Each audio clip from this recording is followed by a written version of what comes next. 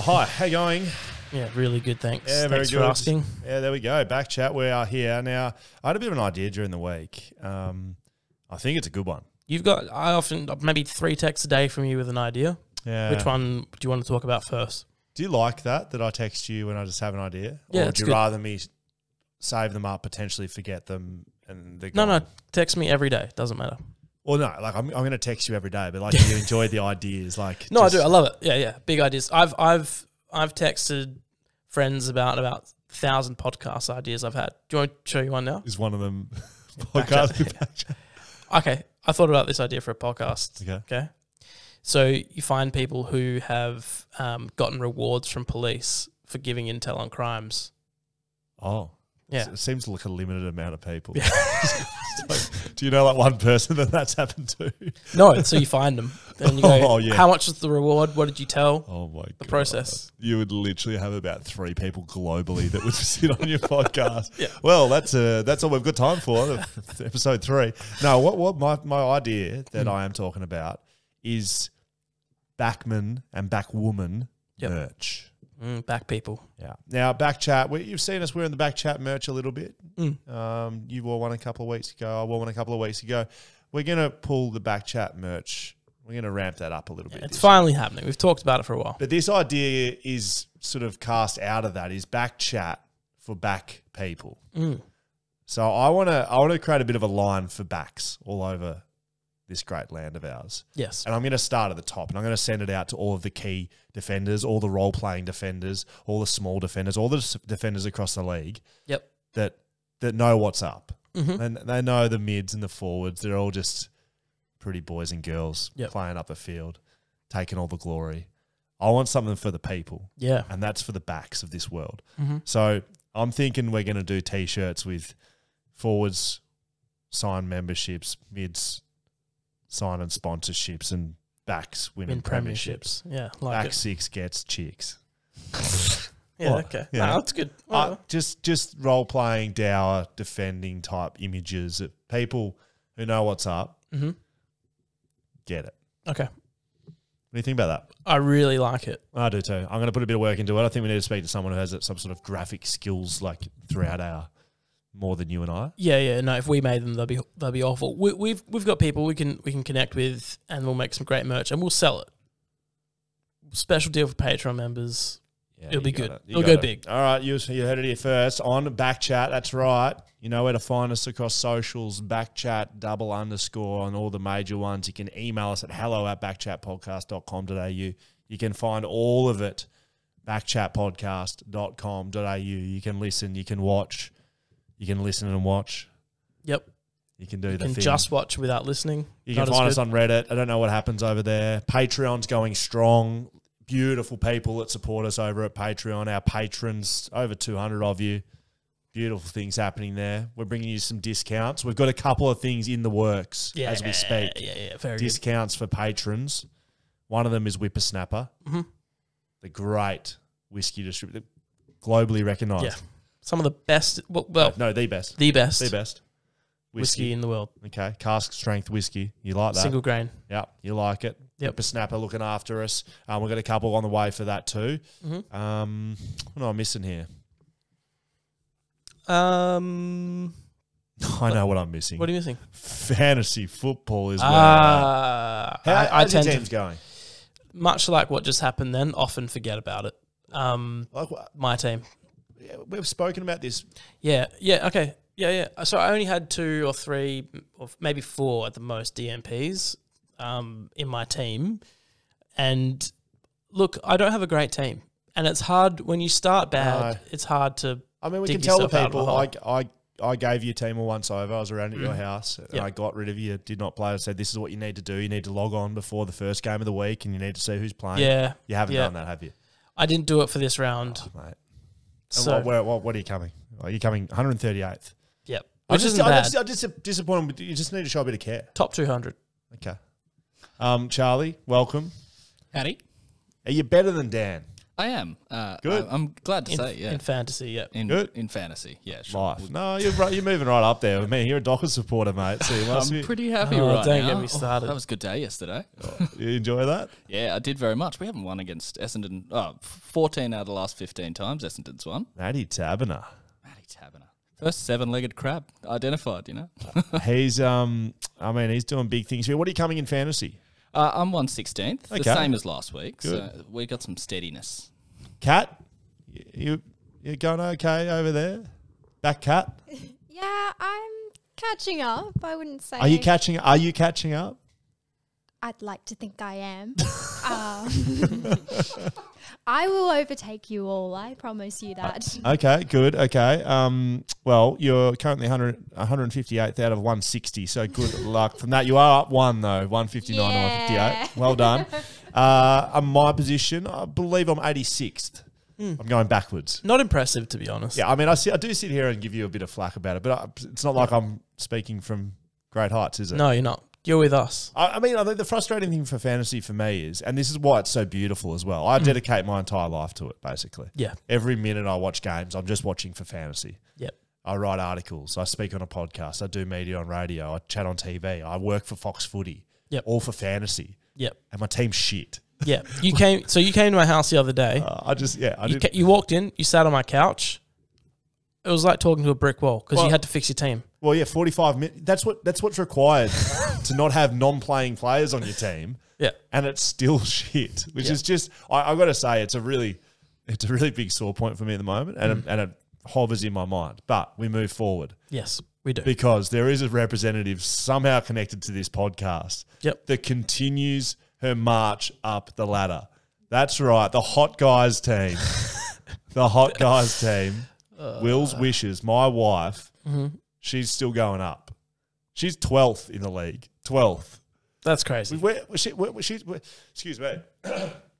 She's competing against some high class leaguers in ours. And some veterans of the sport. She's 12th in our league. She's 568th in the country. And there's what, 80, how many thousands? She was outside of the 1,000. Mate, there's 100,000. Yeah. Okay. I'm ranked 84,000. I think there might be 150,000. You know, last week, they send you the email every week of your ranking. I improved the national ranking by 44,444. In 1 week. Yeah. I mean, there's a lot of people playing, Dan, and Alex is inside the top 1,000. Like it's a big deal, man. Yep. And again, she's picked Bailey Smith as her captain. Why? Because he's the hottest guy on my team. Yep. He's hot. So, I don't know. It just points out to me where I've gone wrong. Yeah. Don't have hot guys. It's going to be my number one thing for next season when I play. Shout out to Nathan from Primetime Ballers. He's 39th in the country and leads our league. Gosh, 39th. But the thing about this fantasy thing is don't lose hope. Like you heard Kat. Kat hasn't lost hope because you know what? Nathan could have a COVID bout, couldn't he? Not him personally. No, we don't wish that on anybody. But I'm talking about the players in his team. He could lose players like that. You hear that click? Yeah, but okay. We're selling hope here. Okay, yeah, sorry. You negative. Yes. Yeah. You Negative Nancy. No, You know what? I'm going to finish in the top 100. From now on, this is the last show. I'm not asking about your team until you have all playing players. Okay. Okay? I guarantee you by the end of the season, I'll be in top 100. Whippersnapper whip around. Thanks to Whippersnapper. That's right. World Whiskey Award, the best ever single grain, single cask in the world. Yeah, best in the ever. world. Well, best ever. It's never been a better one. Yeah, correct. Yeah. It's like social media. They're very similar, actually. We have a bit of a whip around the world of sport, usually a bit of footy. Now, we're chatting to Rugby Union Western Force Vice Captain Kyle Godwin later on in this episode. The God. Yeah, the God Godwin. Now, he'll give us a bit of a 101 on what Rugby Union is. You don't know the difference between Rugby Union and Rugby League. Bit of time to study up before we have. That's right. We'll get him. Prime time Wallaby representative on our list. But we'll stay in footy for now. Mason Cox. Love it. I mean, we mentioned his glasses and his socks and his get up a little bit on this podcast. Yep. Do we like it or we did not like it? I love it so much because he hasn't performed great. Well, no, yeah. I love that there's just some quirks that make him stand out. Right. Like if you're going to stand out, make it worth it. Well, I'll tell you right now, he's going to be dropped this week. Okay, Yeah. because he was absolutely god awful. You could, and it's been suggested that potentially, it was his sunglasses that he's wearing. His glass game. And people in the media sort of identified that as well. Jason Dunstall being one of them. He's a bit of a media watch, a bit of sideswiping here by me. He put out saying, can't quite see out of the glasses, don't know what's going on. I saw a ball, it hit him square in the face. Well, it went through his hands and hit him in the face. Collingwood social media weren't happy with it. I saw on social media Collingwood directly calling out Jason Dunstall, asking him to be better because this has directly affected Mason Cox's life and his well-being. Yeah. Fair or not fair? Fair. Okay. I like it. You're a big supporter of Mason Cox glasses. Yeah. Also, if the guys... You don't need to rag on someone. He's done nothing to you, Jason. They'll look good in the VFL this week anyway. Gil McLaughlin. Yeah. The big fella's retired. He's hung You ever spoken to Gil? Yeah. I guess there's no other way to speak to him personally. He used to... Andrew Demetrio did it before him, and before COVID, the CEO would come once a year to the club and hold a full club, basically update on the season and the league and Q&A. Right. And it was basically the first 30 minutes was this is how good we are and all the money we're putting into your club and everyone else's club. We made all this money. And then they open it to questions. And people no holds barred. It's open slather. And so, the property steward could ask a, question, or a player or a finance member or a membership or the coach or they always used to get pretty feisty. But both Demetrio and Gil McLaughlin were borderline politicians. Just knew how to answer the question without answering it. That's their job. Yeah. So I think I asked a question in one of those. I don't think it got answered very well. He's had a fair legacy, fair time in the game. The comments I've seen around it, and this is reading from Nuffy pages and stuff like that. Well, thank God he's gone. Finally, someone maybe could step in and have some direction towards footy in WA. There's this big thing around Guild not supporting WA footy and it being too Victorian-centric, which is just... Well, in the time he's been leading the game, there's been a premiership in Western Australia. And so, you can't win the premiership every year. Although we'd love our teams to do that, it doesn't happen. No. You got to take your wins. Some teams have never won a premiership. Yeah, that's correct. Who? GWS. Gold Coast. All the expansion sort of... Oh, Fremantle. That's right. Sorry, I was forgetting that. Thanks for that. But enjoy your win against Essendon in round 5. 2022, his final year. Flag mantle. You can't coin something that I've sort of been rolling out, Charlie. But to give us how Freo fans feel, mate. Fremantle Dockers. This is a big news story this week. It's you're up and going. But you have heard it. You have heard it first here on this podcast. It's not like we've been ragging them. Oh yeah, no. Tell me how you feel, Fremantle fan. Feeling bloody great. Number 2 on the ladder. When was the last time that happened? I don't know. 2015. Yeah, probably when we were minors. Yeah. It's gonna be a good year. You concerned about the next few weeks coming up? Top of the table clash next week. Carlton at home. Yeah, Carlton is a worry. And then Geelong in Geelong. They're the next 2 weeks, Charlie. Yeah. That's the next 2 weeks. I'm staying positive. We're going to beat them both. Okay, good. Yeah. Are you happy with the development of the team with no Fife in it? Are you sort of just feeling like that's your ace in your pocket and you're just going to pull that out when ready? No, honestly, at this point, it's feeling... Leave him out. No, it's feeling like the team's working together, with the input of Sarong this week. That worked great, It doesn't... You forget about him during the game. Do you think there's some sort of sense of just waiting for you to fall over? Because it's happened. Yeah, no. As a Freo fan, you've got to be prepared for that contingency. So at what point do you move past that? When you've won the flag? When we've won a flag. Yep. Yeah.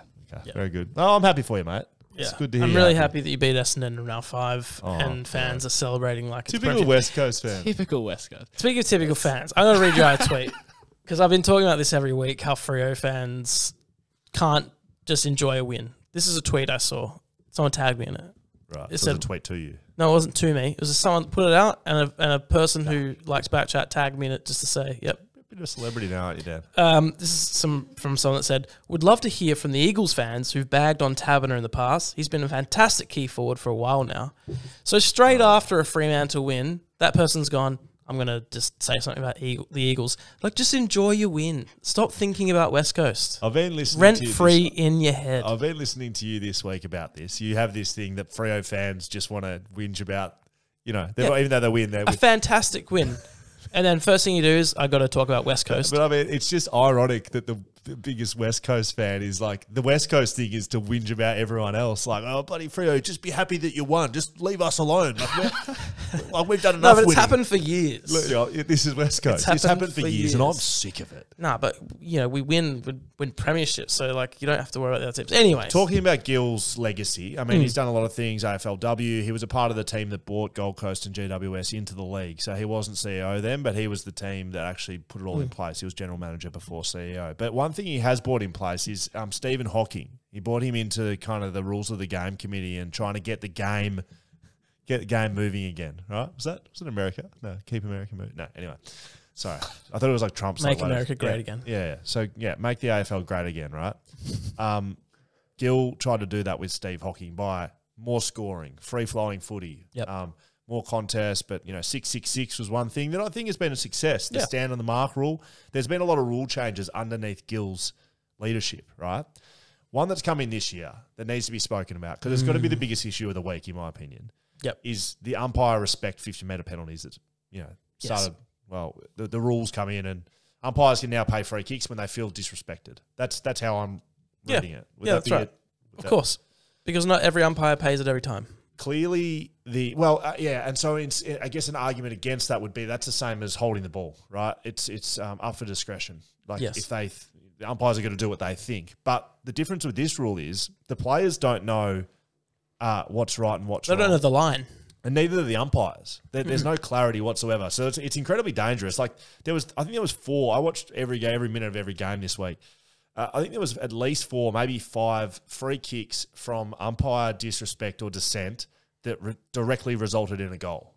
Like, push that up to 8 or 9 and you're averaging a goal a game. And when games are getting decided by under that, it's something that needs to be figured out very, very quickly. Like, I'm glad I don't play anymore, to be honest. Well, I've asked you about this in the past, about player relationships with umpires, and that certain umpires, you feel like you've got more rapport with them and you can say, mate, explain this, and they might give you a bit more leeway. So with those player relationships with the umpires, they might go, you threw your hands up, but I know you mean well and you're not a dick. I'm not going to give the penalty this time. But for someone that you're like, mate, he's barking at me every game, I'm going to pull the trigger. That's where I feel like they've got the ability to decide. The thing is, right, it's an emotional game. Yeah. Like, it is actually based on emotion. And that's what fans want to see. They don't want to see no emotion or just robots running around out there. I fully understand why the rule's been important. They want to promote umpiring at junior levels and not have them being disrespected or abused or scared to umpire in the game, and that's great. But at the top level, just like the nominate ruck rule, it's ridiculous. Put your hands up, please. That's us kick. Seriously, it's they're grown men.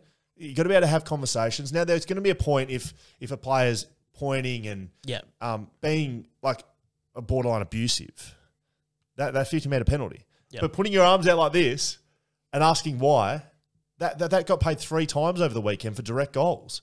For players putting their arms out, and the umpires were saying, that's why the 50's been paid. You put your arms out. Yep.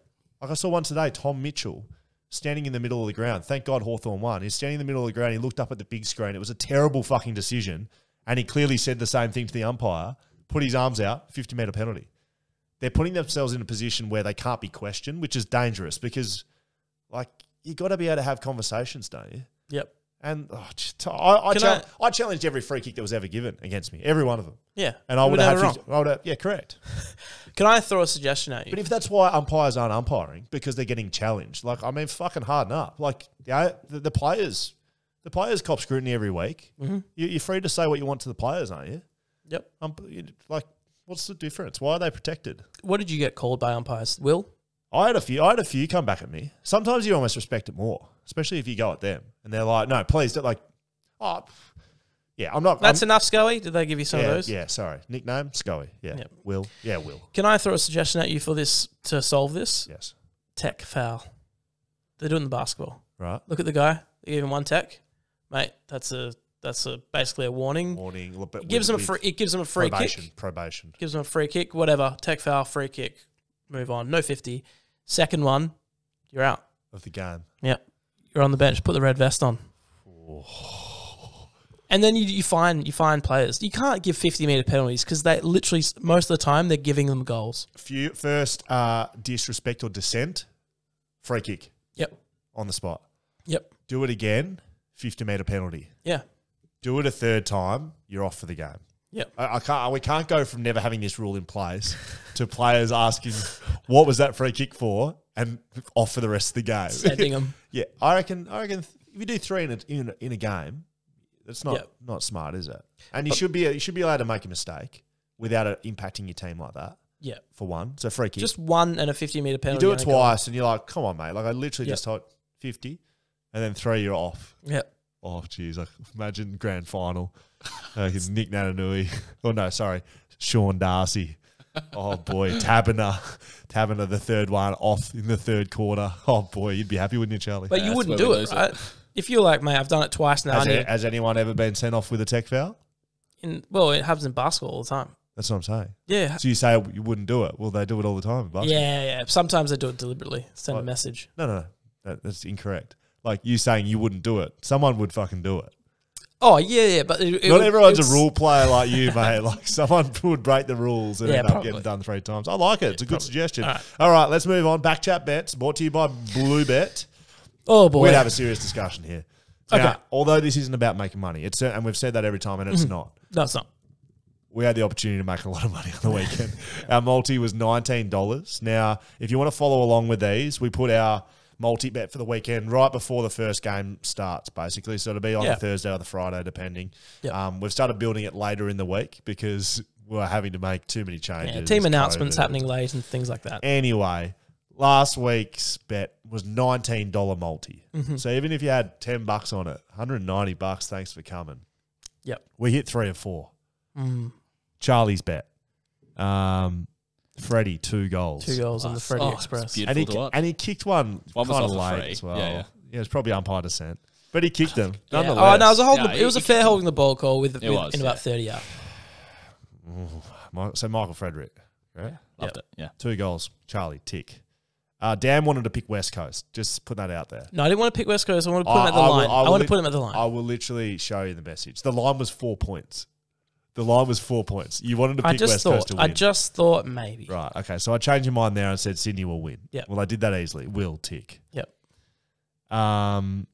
Port Adelaide to beat Carlton at the line. You know what? So originally I think Port Adelaide are finally going to get the dub. Yeah. Like, this will be the one, and it'll be against Carlton. Then they got a big line bet, so we thought we'll put that in. You know what? With that close, we'll go the line of 11.5. So we did that as a bit of a group. So then Dan wanted to go out on the ledge by himself and say, well, will you explain what you did and why you've cost anyone to go on our multi-bet? Total even points for the Sydney and West Coast game, which means the final score, 2 teams combined, if it equals an even number, that's a win on that. So it can either be odd or even. Yeah. It's 50-50. Yep, that's right. Genuine flip of the coin. Genuine flip of the coin. There's no likelihood that either would be more than the other. No, not at all. I mean, maybe Sir Swamp Thing, there maybe in history more games have been odder than even, but generally $1.89 or whatever. It's potluck. So I thought, let's go it. Let's make something exciting that will go down to the very last second of the game that you're following along. Eagles Sydney. It was an even score for the last 10 minutes or so. Yes. Maybe 7. Yes. With 4 seconds left, Oh no. West Coast kicked a point to make it odd. And we're not going to say who that player was. No, I'm not about that. It doesn't matter who did it or that it happened. It's just unfortunate that we were so close to the multi coming through. I'll take responsibility for it. Absolutely, but you will. Yeah. I love the bet. I love the odd even because it's very exciting. However, I'll give you one more chance. Well, I'm happy to roll with it next week. Yes. But it's got to be late. It's got to be the last bet of the multi. Yeah. I can't have it ruining our multi 2 legs in because someone kicks a point with a second to go. Yeah, I agree. But I can have it winning us a multi as the last bet after we've done 3 with someone kicking a point with 3 seconds to go. Yes, that's the thing. It's a toss of coin. And who knows what we would have picked instead of that. All right, that is BackChat Bets, powered by Bluebet this year. Just for a bit of fun, you want to jump on there, follow us on socials, BackChat _. You can find it on Instagram, on Twitter. You can find it. Sign up, make an account, throw your email over our way and Yep. I'll be able to... Yeah, just look out around Thursday, Friday evening. We'll put up a story with a link directly to the multi. All right, very good. Now, last week we introduced a fine segment. Don't have this one sponsored yet, but if anyone's listening that owns a massive corporation, you want to put some money behind it, go for your life. Fines, brought to you by BackChat. That's right. Off our own back. This segment needs a name still, right? I'm the fines master. Yep. We can find internally and Am externally. I the fines apprentice? Well, no, you're just a person. You're just down. It's just a pleb. Kind of like turn it up a little bit, but turn it up from turn it up. What's the show called? No clue. Danny Frawley used to be on it. Jason Dunstall after the bounce. Yep, talking footy. Not that. Anyway, so it's like turn it up. It's like you can't do that. Can you? You're saying this sort of shit. Yep. Anyway, go to the website, backchatpodcast.com.au. There's a form. Submit your fine. If we've said something wrong on the podcast and you want to call us out on it, if your neighbours wronged you. I mean, like a fine this week would have been like Dan for picking evens and odds and ruining the multi. That's a fine, $2. Yep. Put it in the thing. All right, put it in the jar. If we tell you Freo's going to win and they lose, well, that's a fine to Charlie. Because he's forced us to say that, obviously. Let's say you see your cousin at the shopping centre and they don't put their shopping cart back. Right into the website, we'll find them. See someone head down to McDonald's and order 5 fillet fishes. Send it in. That's a fine. That's a big fine. Yep. Unless it's Dan. Has anyone hit you up for a free fillet of fish yet?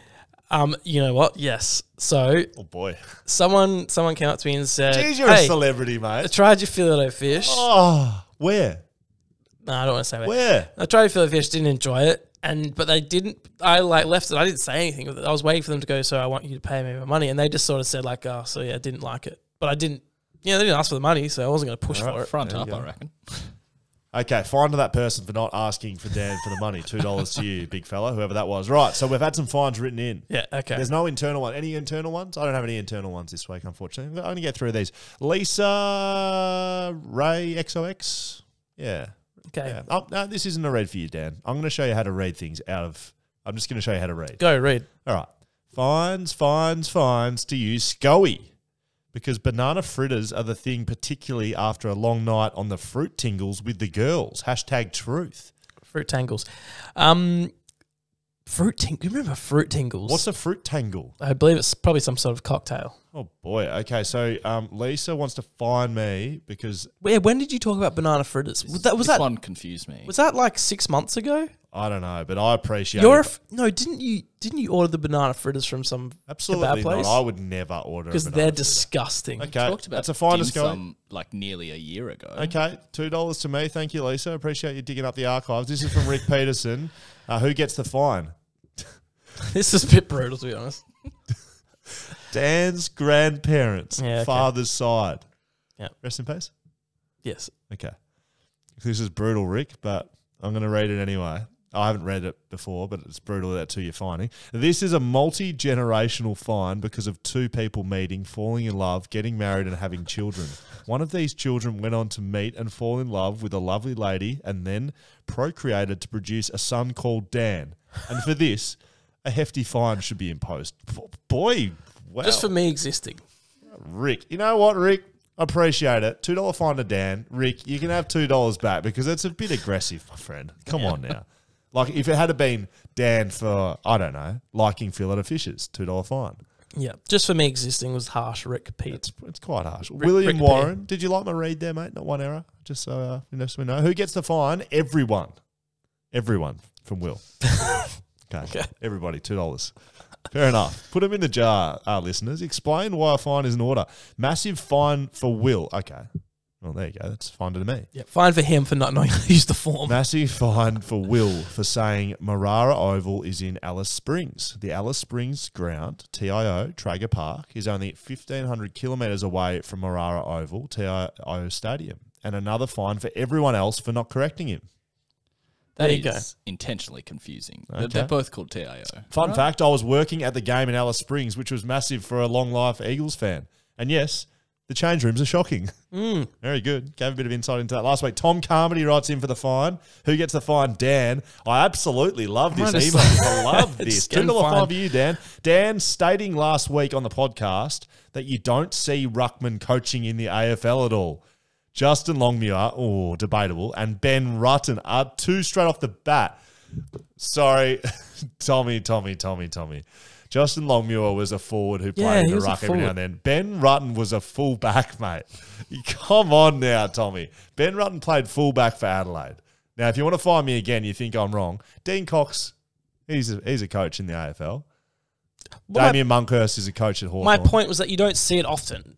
Like I said, you don't get to argue with Yes, it. So okay. $2 fine. But I will say, Tommy, your 2 examples that you're saying straight off the bat. I'm writing to the website. Tom's getting big fines, like $20 Philip fine. White, hello, Will, Dan, and the man who can make any girl faint by winking at them, Charlie. Okay, I think this is bridging into you send it, we read it territory, but that's cool. I'd like to issue out some fines to my wife for getting the giggles every time she hears Hugh Dixon name called out.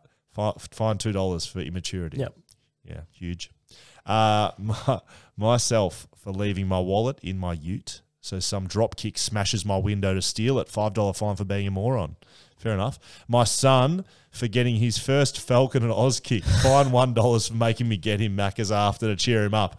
I bloody hope it wasn't a fillet of fish. Dan, $2 for you, mate. By now he's stuffed up reading this email at least twice. Well, You saved me from a fine because I didn't read it. There you go. Fines for the week. Very good. I think I copped it worse. I'm feeling fine. You send it. We read it. Here we go. Hello at backchatpodcast.com.au. You want us to read something, you send it there and we'll read it. Philip White. This is the continuation of his fine email. Okay, so this is also, can you give it an opinion on pickleball, lazy man tennis, or extreme table tennis? Let's go with that first. Have you seen pickleball? No, I've seen none of those. Okay, he sent a video as well. It's basically, think of a giant table tennis table. You're standing on it, except it's not a table, it's a court, and you're using big paddles and you're hitting a ball. I've seen some footage. I actually like it and it looks fun. Well, because it doesn't look hard. That's why. No, it looks... No. Because it's like tennis, except you've got a big dead bat that like the balls don't come off at all. They're only a small court. Just because it's not hard doesn't mean it can't be fun. No, correct. Yeah, great. Looks fun. Yeah, great. Okay. Yeah. All right, cool. Also, would Kat and Charlie play a game of pickleball? Winner gets a bottle of whippersnapper. I was going to suggest Dan and Will play, but with Will's calves unable to withstand stairs, he best maybe umpire it. Fair. Very true. You 2 up for the treat down there? Interesting idea, yeah. A bit of competition, I wouldn't mind it. Kat, you in for it or what? I mean, you're 1 from 1 in competition standards at the moment. I need another reason to beat him. Okay, perfect, great. Pickleball, Charlie v Dan, Charlie v Kat, that'll be good. We'll have a look at those videos too. Dale Garalovic. Yeah, Brownlow medal. Listening to a previous podcast, I wonder the following. Premierships are built on defense, and what if umpires gave 3-2-1 for backmen, 3-2-1 for midfielders, and 3-2-1 for forwards for each game? And it would make the night a lot more interesting, and I almost guarantee a backman would win. So at the end of every game, 3-2-1 for forwards, 3-2-1 for centres. I mean, saying that guaranteeing a backman would win, I mean, like, it would. It means a backman's going to get 3 every week. Yeah, but so is a midfielder. Yeah. The Brownlow vote would effectively still be the same, but you'd have like a forward and a defender. But they have to include the Tommy Brass on the weekend, probably the best Eagles player. The midfielder's not going to get that, so it would just okay. You know what I mean? Yeah, but for the game, Tom Barrass wouldn't have got wouldn't have got votes for that game. No, he wouldn't have. So although I like it, it just adds more numbers to the pool. We're already unsure about the umpire's decision-making throughout the game. To then add on, also, you need to tell us your best backman and your best forward. Is it clear that I didn't love being umpired, just in general? You would have been an awful umpire, I reckon. Yeah, no doubt. Just get it, because I expect people do things right.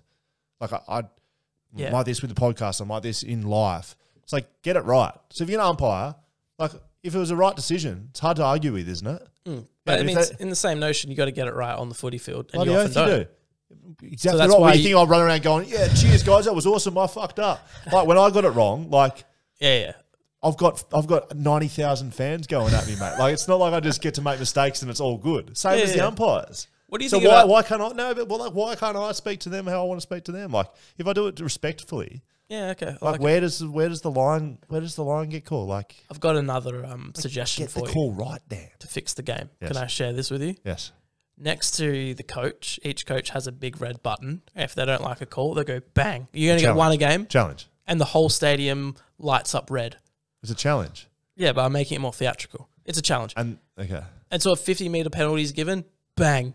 I don't like that. They review it. There's a third umpire goes, nah, actually, I don't like that. So let's free the game up, high scoring, free flowing, and then let's get a red warning light system installed in every league in the country. Yeah. Okay, let's do it. I like it. Gazza Gasman for the last one. Have you sent it? We read it. Okay, hi guys. Love the show. A question for Scoey. I've always been interested in knowing what the post-match recovery is like after an AFL game. After your post-match coaches meeting, what would a normal afternoon/night look like for a player? You often see players eating pizzas, etc., after a game to replenish calories, etc. What sorts of foods would you eat? And was it a bit of a free pass to eat whatever you liked? What was your go-to? There's a bit there, so let's pause there. Okay. It's a good question. So pretty much straight after a game, like I always found it difficult to eat, and that was pretty common across. Yep. Yeah, I didn't eat much before the game, and then after I wasn't that hungry either. So the reason for like you see pizzas or kind of more, I guess, junky food is like because it's still carbs and it's still protein or whatever you need to get into you. It's still something, and it's just easier to eat than like a salad sandwich. Like you're not going to sit down and have a nice carrot, and tomato. Yeah, God.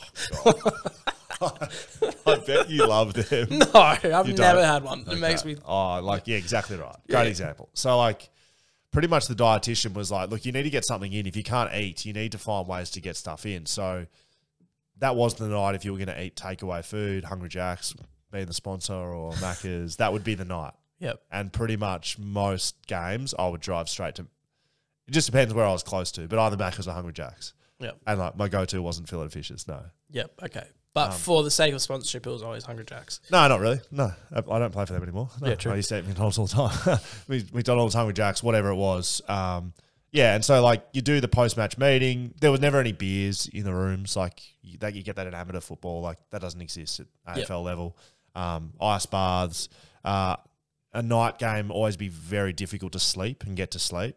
So guys, yeah, like because you got so much adrenaline pumping through you and excitement or disappointment or lots of emotion anyway, used to find myself sort of up, and a lot of guys are the same, 12, 1, 2, 3 o'clock in the morning, because you wouldn't get home till, if you start at 7:20, you don't get home till midnight. Yeah, that's the next question. So what time are you leaving the ground?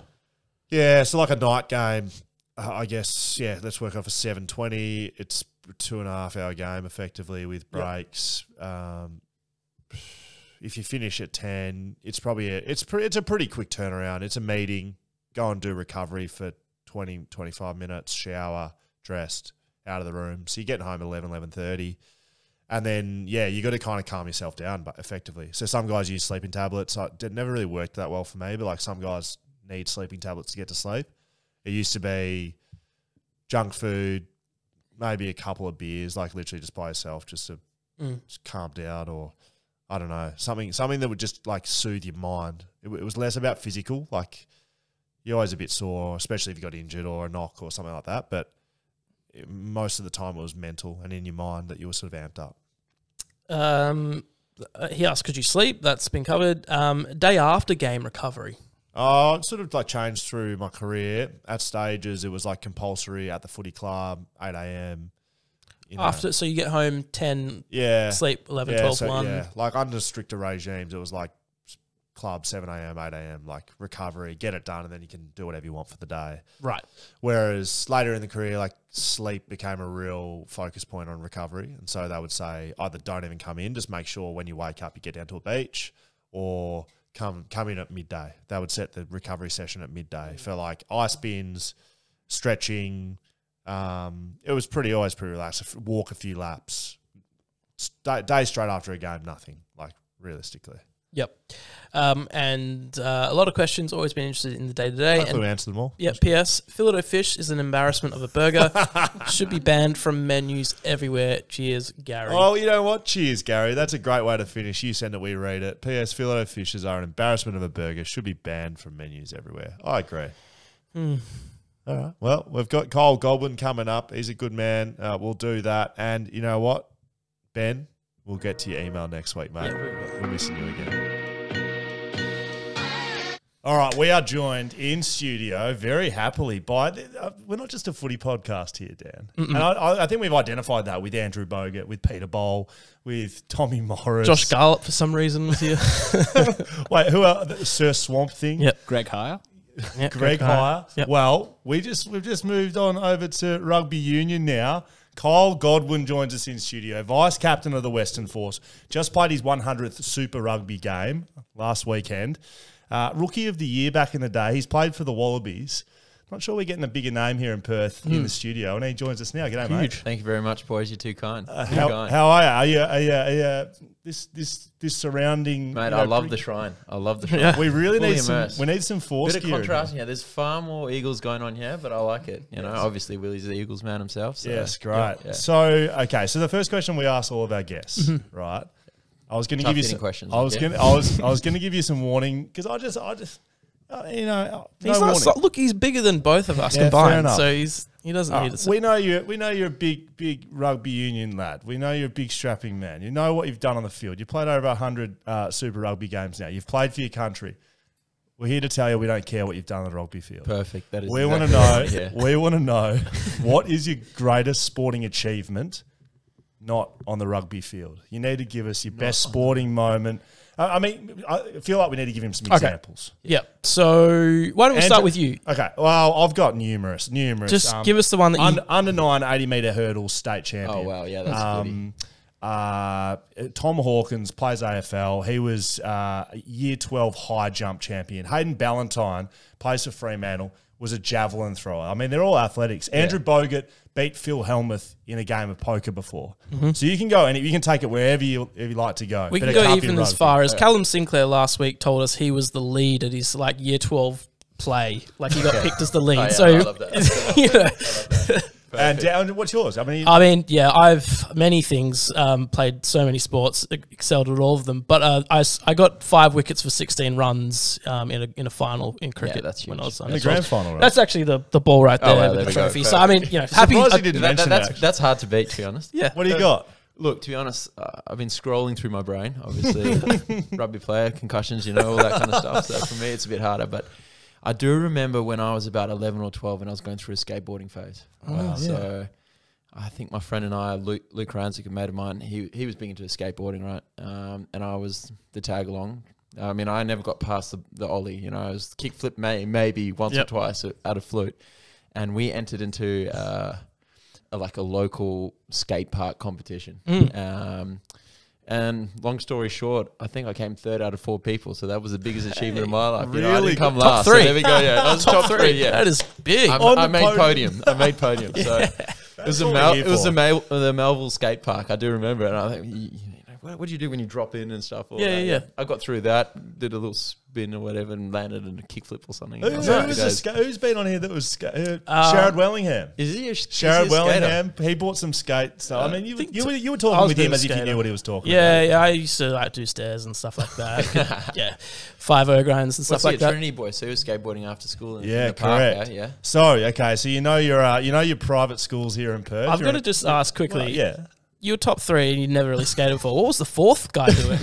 Mate, he was participation as well. Him and I were a close 3rd or 4th, So That is good. So, okay, so Sharad Wellingham's at Trinity, correct? You're an Aquinas boy. Aquinas boy, Right, yeah. so, I mean, what's that? I guess before we get there, you were born in Zimbabwe. Yeah, born in Zim. You came over here as an 8-year-old. Yeah. Moved over here in yeah. 2000. Yes, correct. So what's that adaptation like for a kid? You're 8 years old. Like, what's that like? Yeah, it was a big shock, right? So when we first moved, we obviously moved in 2000 when things were a bit tough in Zimbabwe. I don't know if you know then. So that was there was a lot of land acquisition from the government and everything, taking back land. So the old boy thought it was a good time to move across. It's funny, when we moved across, I think the exchange rate to the US dollar was about 50 to 1, right? And within 2 years of us moving, it shot to about $1 billion to 1. So literally money became worthless overnight like that. So it was pretty wise of my old boy to get out. But Wow. yeah. Look, to be honest, the first memory I have is we signed up at a little local school in the hills called Marymount. And so in Zim, it's pretty strict, right? When you walk past a lady or a teacher or sir, good morning, sir, good morning, ma'am. And I walked into the classroom and there were kids just running berserk. I was like, what the hell have I got myself into, you know? So, kids were doing everything they wanted, you know, back-chatting the teachers. I was like in for a bit of a rude shock, but, you know, I'm fully blown Australian now, and ever since then I've been back-checking teachers as well. So. Did you, are we good? We good? We'll just double check. Yeah, all good, guys? Okay, good. What about, okay, so you move over here. Yeah. There's big footy, big cricket. There's not a huge rugby union family or, I guess, process here. How did you find, you clearly played that growing up. How did you do the sort of... Yeah, well, to be honest, I had a very strict Zimbabwean father, and rugby was the only way. It was his way or the highway, and I played rugby, and that was about it. So... yeah, for me, a lot of my mates played all like AFL and all that kind of stuff, but I never really got to it. I was just rugby through and through. You know, I signed up to local clubs and played for Aquinas as well, and it was only rugby, to be honest. And obviously, I played other sports in summer and everything. But is that like, I mean, like I've been from a footy background for my whole life. You've heard Danny's cricket and footy, a bit of basketball, Soccer, basketball, surfing. But like, what's the scene here in Perth? Like in private school, what's the competition like? Do all schools play rugby union? Well, like there's... You're going to have to give us a full education here on rugby union. Perfect. So we'll do that. So it's funny you say that, right? So Perth, out of all the states, or Western Australia, is the third biggest rugby state in Australia. So it's hard to believe, you know, a lot of Queensland, people... New South Wales. Yeah, and then we're the third biggest state in terms of participation. So... like either you play it through your private school, like Aquinas or whatever, or you go and join a club. The standard at school is probably nowhere near it was what you'd get on like your first 15 East Coast teams. Yeah. So what you get, you know, you get a lot of your Wesley boys, your Trinity boys, ones. Or playing AFL one day. You get a lot of those on the private schools over east. And rugby union's unfortunately going that way. It's still notoriously a bit of a private boys' school kind of game. Whereas you get your leagueies there, not as, you know. Well, it's funny you say that because Dan was saying before you came in, it's like, union and league, I mean, like, what's the difference? And I know that's going to hurt you a lot. No. But tell us and listeners, union and league, like, what are the big differences? You're a union boy, so you're going to say league's a piece of shit. That's the first difference. No. Look, it's funny you say that. A lot of the boys love watching league. Right. You know, it's probably a far easier game. The union's so complicated. Even when we play the game, we have a penalty against us. We're still like, what the hell's going on there? Really? Yeah. That's like, it's like the AFL. Yeah, exactly. Yeah. But the big difference really is, I think the media managers in league teams have a far harder day than the media managers in the union teams. Why? Because of the players or because of the attitude? I think the players. You know, I think the union boys are a bit more straighty 180 than the league boys. But I know they're good fun. You know. The difference in terms of rugby, it's like we got 15 on a side, they got 13. They have sets, so they have 5 opportunities to play, and then they have to kick the ball around. You're unlimited. Yeah, we're unlimited. And we push in a scrum and lift in line-outs, and so the purists absolutely love union. They have scrums in league, don't they? Yeah, they have attempted scrums. Yeah, they exactly. sound like this. Is it easy to players like interchange between the two? Is that an easy move? Do players do that? A lot of players do. I mean, some of the most successful union players have also jumped across from league. You look at Sonny Bill Williams; he was the big dog of both codes. You know, to be honest, like some players struggle, but some players really thrive and succeed on both sides of the field. You know. Is it more like position based? Like, are there certain players like, you know, wings and stuff like that your game can translate? Yeah, definitely. Yeah, so.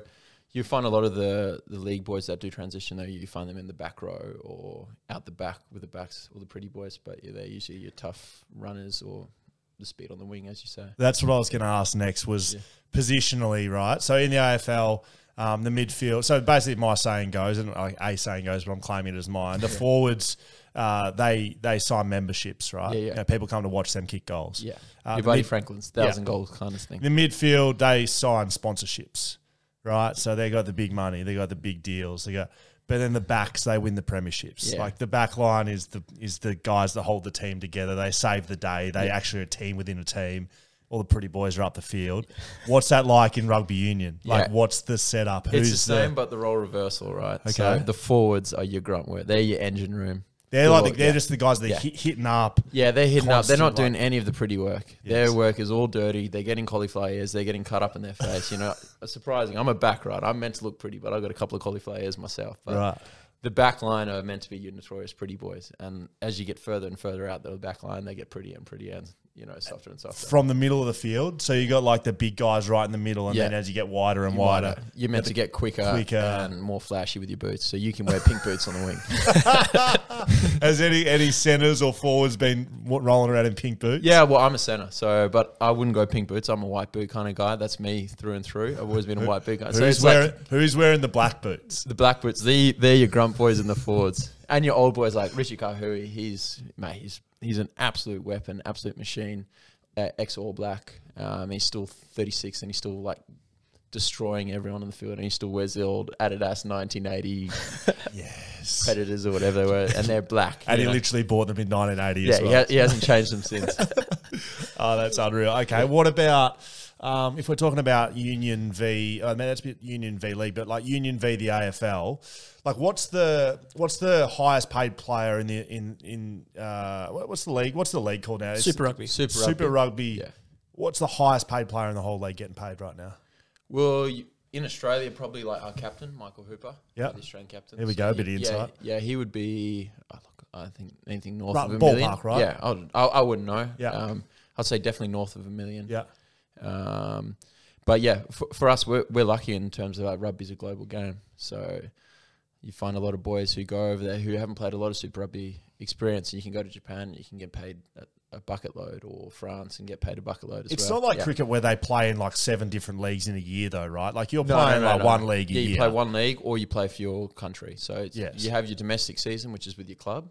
And then after that, you move into playing, if you're lucky enough to be selected to play for your And country. national selection and national squad are on a different wage to say club footy. All the boys would, if they're in the Wallabies, would get paid by their club throughout the year.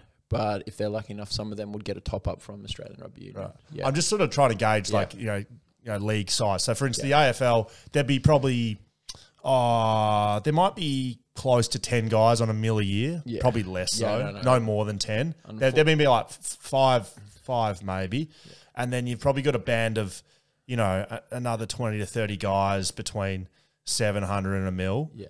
And then you got your good players. If you're a good kind of every week player, you're never going to be a superstar though. You're probably on like 500. He's like a good mainstay player, and then down from there to like rookies.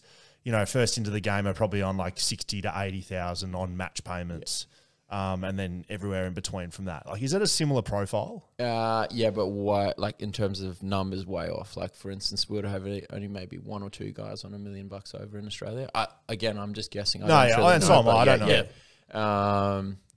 And then the rest of them would sit around, like if you're playing your regular Wallabies, maybe around 500, 600K. Yeah. And then it just falls even more further if Yeah. If you're, I'm guessing, I'd say maybe 200,000 if you're a standard standard Super Rugby player every week. Yeah. So back on your sort of journey, like your pathway is Zimbabwe. You get here as an 8-year-old, you go through the system, you play for Aquinas. Yeah. You are captain of the Aussie schoolboys. Captain. I wasn't the captain, unfortunately. Yeah, but you played in what? Like I played in a couple of schoolboys. Yeah, we were lucky. So every 4 years they do a United Spring Tour. It's called the Spring Tour every 4 years, and luckily on my year I got selected to go on that one. We went. I was 17 at the time, and I was using one of the boys from Melbourne's fake ID for about 4 weeks, living the life. Like it was the best time I've ever had off field ever, and I want to go back to those clubs. I can't remember where they were. And talk to all sorts of people that I hung out with. Didn't want to say hook up there. But that was one of the best experiences of my life. One of them wasn't Revolver, was it? Revolver, I've heard of that. No, but no, it wasn't. No, correct. Okay, so like that's the pathway, right? You play schoolboy rugby, you get some rep sides, and then you move your way into Western Force. Right? Yes, yeah. So when did you debut for Western Force? I was 19, and so I debuted for the Western Forces 2012. Yeah, in 2012. Yeah. And so that year, you win Rookie of the Year. And the following year, Rookie of the Year. Yeah. So how does that work? Are you sort of like I know in basketball they have like a development player, so you're on the list, but you're not technically a rookie. Yeah. So for my first 2 years out of school, I was on effectively like a development contract. Yeah. Right. Yeah. And what's the squad like for like the Western Force? Is there's 13 guys on the field. Yeah, 15 for 15 us, on the field. is there a 30-man squad? Yeah, we usually have about a 30-man squad, and then you have 5 rookies as well on top of that. Yeah, so about 35 players, and then obviously you got your academy, and then your academy boys will fill in and out depending on injuries or if they're going well anyway. They might be brought up into the squad kind of thing. Whereas it's way bigger in AFL, isn't it? It's like 50 or 60 on the list, isn't it? Yeah, there's 45 on the list, but they're like trying to pull that back now, but then COVID's kind of thrown a whole bunch of stuff apart. Yeah, exactly. Because, like, for instance, West Coast, they had 5 guys playing from, like, the state league in the real stuff, like 3 weeks ago, because COVID kind of decimated them over here in Perth. Yeah, one of the old Aquinas boy, Angus Litherland, he got on, so yeah. He got to Aquinas, Angus He's Litherland. Aquinas boy in my year as well, yeah. So he played for Hawthorn, Angus Litherland. Yeah, he did, yeah. And then came back here. He's been playing for Subi. Yeah. And then he looked at home playing for West Coast a few weeks ago. Yeah, that's good. Again, like, excuse my ignorance in terms of AFL, but I didn't watch the game, but I heard. We will match your ignorance with our own ignorance. Perfect. Lovely. So how does that work? Like, you're in Perth, like, it's a footy town. Like, you can say that Union's the biggest, third biggest in Australia, but you're not a footy fan at all. You said before you've been to... Oh, no, I love the game. I appreciate the game. I think you don't have to be. Yeah, no, but like... Yeah, no, I wouldn't say I would go to an Eagles game every week. Have you been to one? I haven't actually. Never been to an Eagles game? I lie. No, I actually haven't. I've been to one Freo game in about year 4. Really? Yeah, I got invited to a year 4 birthday party, and that's where I went. That's a sick birthday party. Going to a game. We went to Freo, yeah. So you never played it. Like, I'm just looking at the physique. I just think you'd be a good AFL player. What position would you chuck him in? I mean, like, how tall are you? 190? 188. Yeah. 188. So like, you'd be fucking damaging some fucking players if you played him in a forward pocket, like back pocket. Back pocket. Yeah, perfect. Sounds good. With the squad, you're saying there's about 30 guys. So I understand in Union there's like set positions. So in AFL, obviously you got like 6 backmen, you got 6 guys in the middle.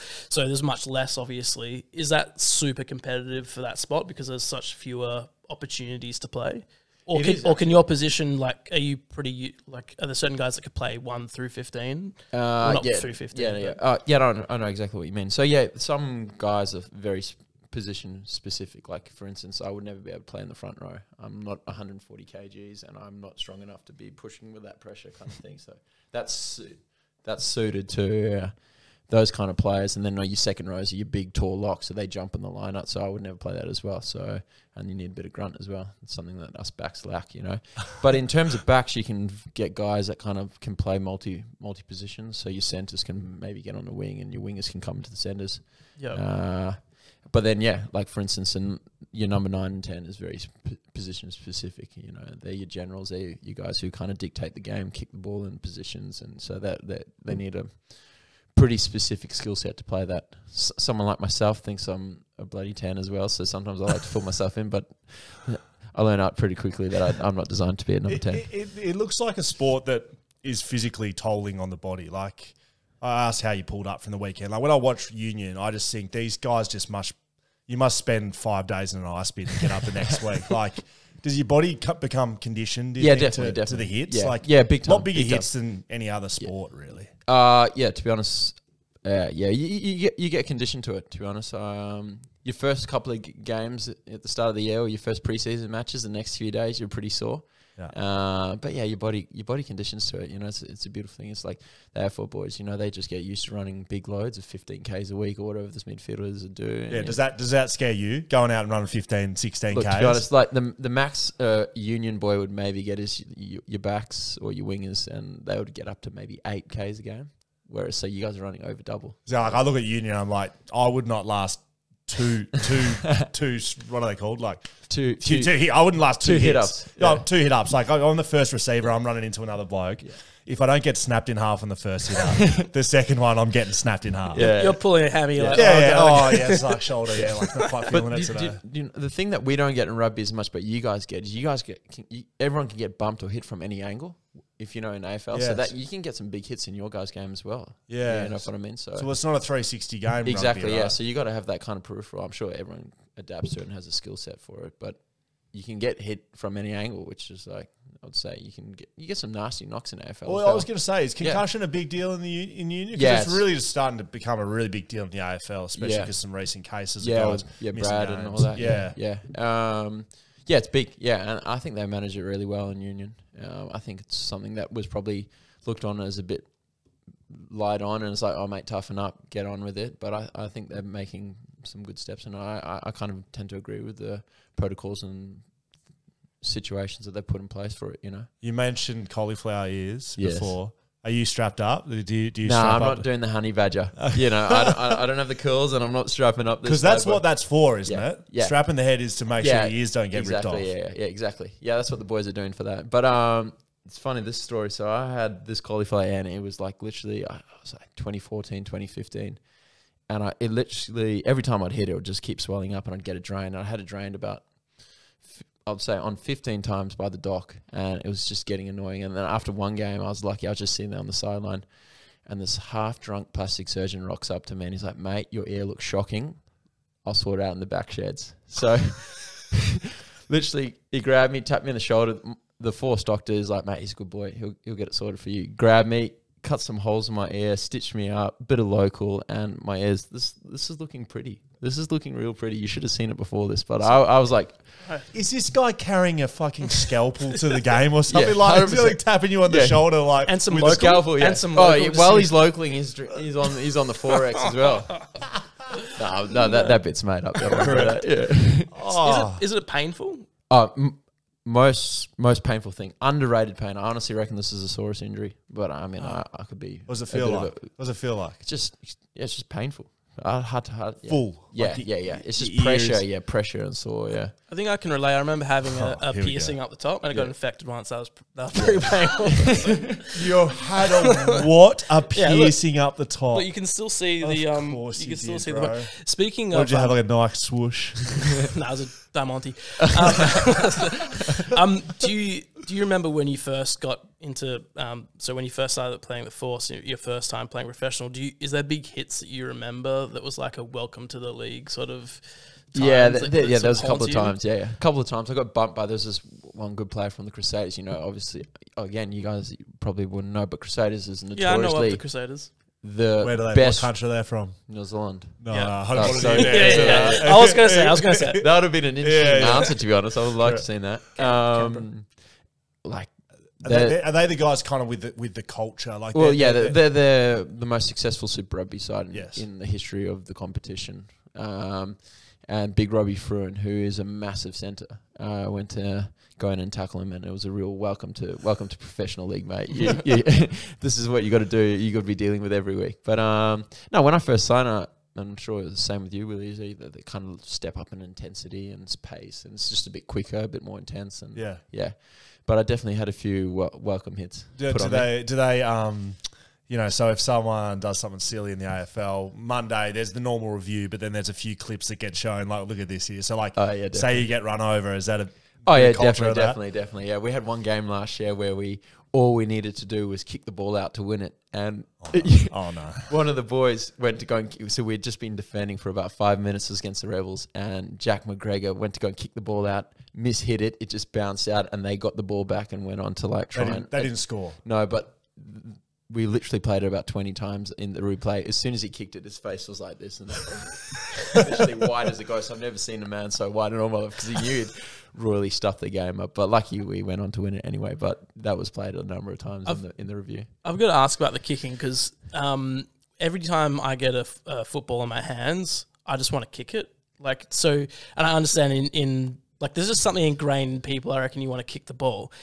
I understand in union, not everyone's allowed to kick the ball or not meant to. Yeah. Do guys get itchy feet? Are there like Oh, yeah, times- we have a few, like I say, forwards who think they can kick or two. Yeah, no. They're only reserved to kick after training. That's it. That's their only time to I shine. love that the backs and the forwards are opposite in the AFL. Like, I'm going to keep, like, when I hear forward, I'm thinking of, like, like Tom Barras. Like, you're not allowed to kick out, man. Yeah. Like, Yeah, you're not kicking out. You see the ball, you just put it down. Yeah, Whereas, like, the forward's like, do not kick the ball, boys. Like, you just yeah. get out of the way. Exactly, yeah. Because you kick the ball, right? Yeah, well, I attempt to kick the ball. That's Yeah. the thing. I should have gone and played AFL when I was growing up, and I might be a bit of a better kick, to be honest. But, like, my position allows me to kick from time to time. But like I said, your 9 and your 10 are your big kickers.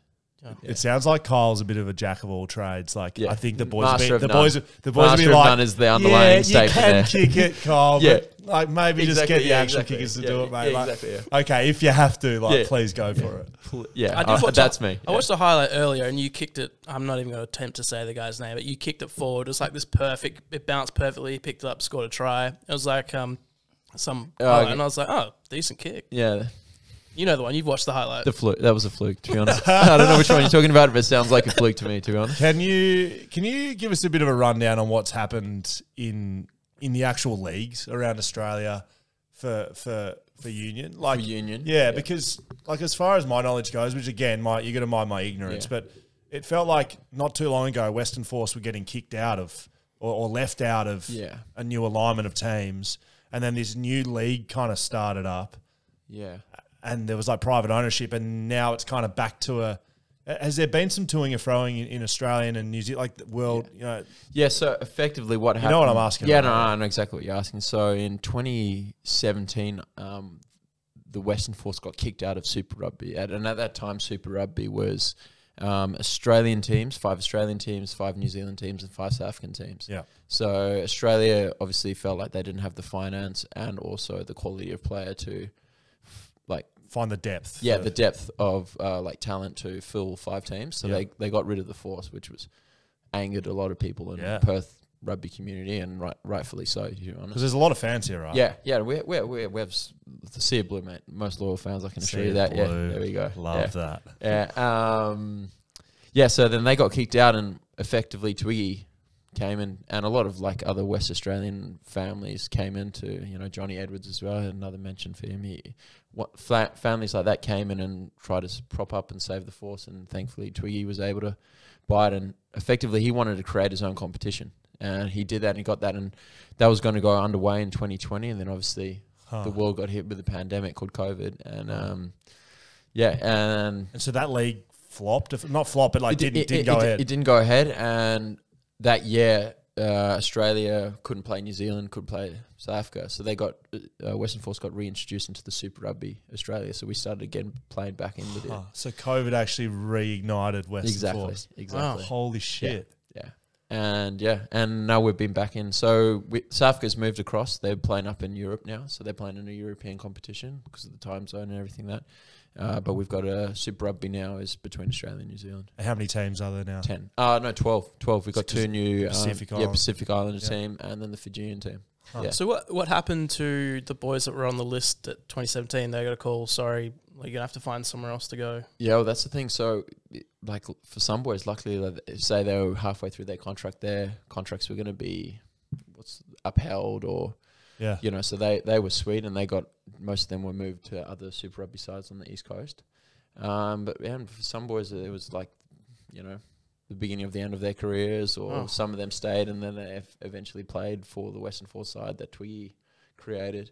It was a pretty sad time. I had a lot of mates in that. I moved to the Brumbies before this all happened, but a lot of real close friends that I grew up playing with. It was a tough time for them. So we're jumping all over the place, but like back sort of on your things, you moved from Zimbabwe, you play for Aquinas, you move into the kind of junior ranks of rugby. Yeah. You play under 20 Australian footy, representative footy, correct, the junior Australian side. Yes, correct. Yeah.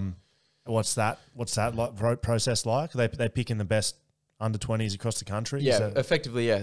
You go to a few camps at the old AIS in Canberra. I don't know if you guys have ever been there. Yeah, I've been there once. Invited a few times. I never went. The old one, it was like dorm, like it's dorm living. I mean, the food's good. Yeah, the food's good, but it's freezing. Yeah, and the accommodation is like, I don't know, this is a nice bed. This is a real nice bed. Yes, you spend a couple of camps there, and then you get selected. And we played in South Africa. And unfortunately, my year, and I was probably one to blame as well for that, was the worst Australian rugby did in the World Rugby World Cup. Wow. So yeah, that's my claim to fame. Yeah, exactly. And I'll put my hand up for that one. So you're playing for Western Force at that time as well? Yeah, it's all good. Yeah. Playing for Western Force at that time.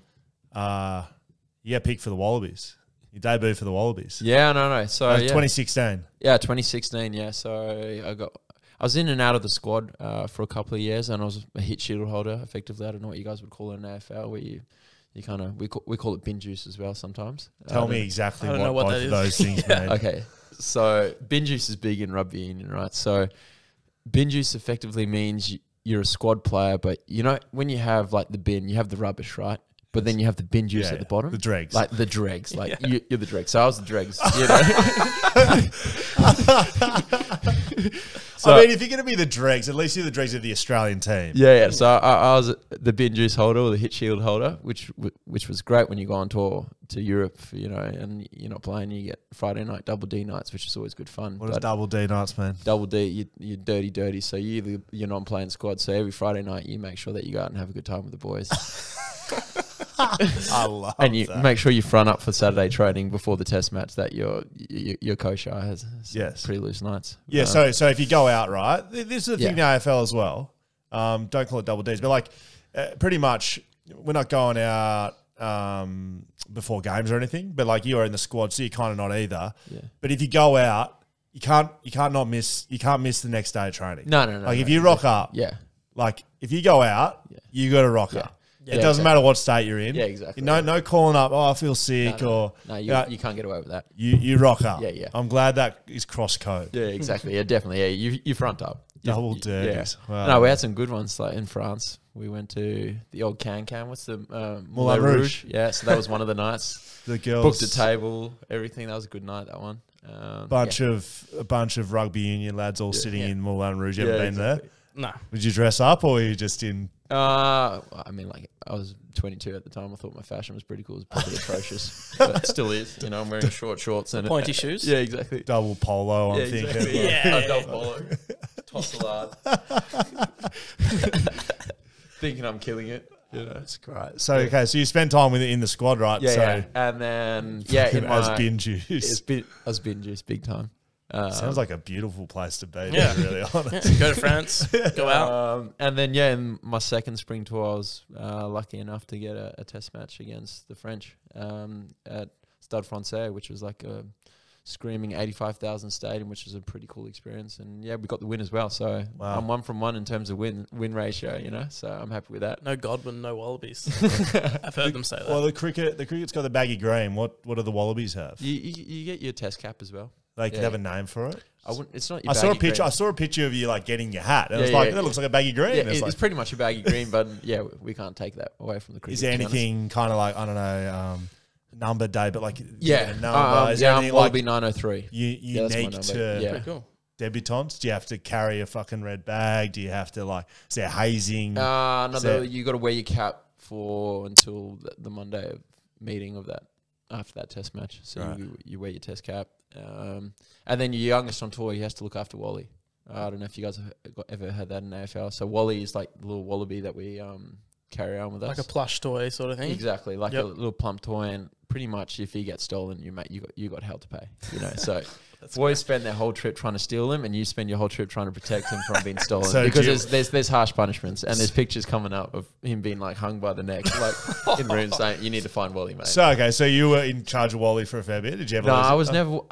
Was I? No, I was never Wally. Yeah, Wow. never had to look after Wally. Yeah.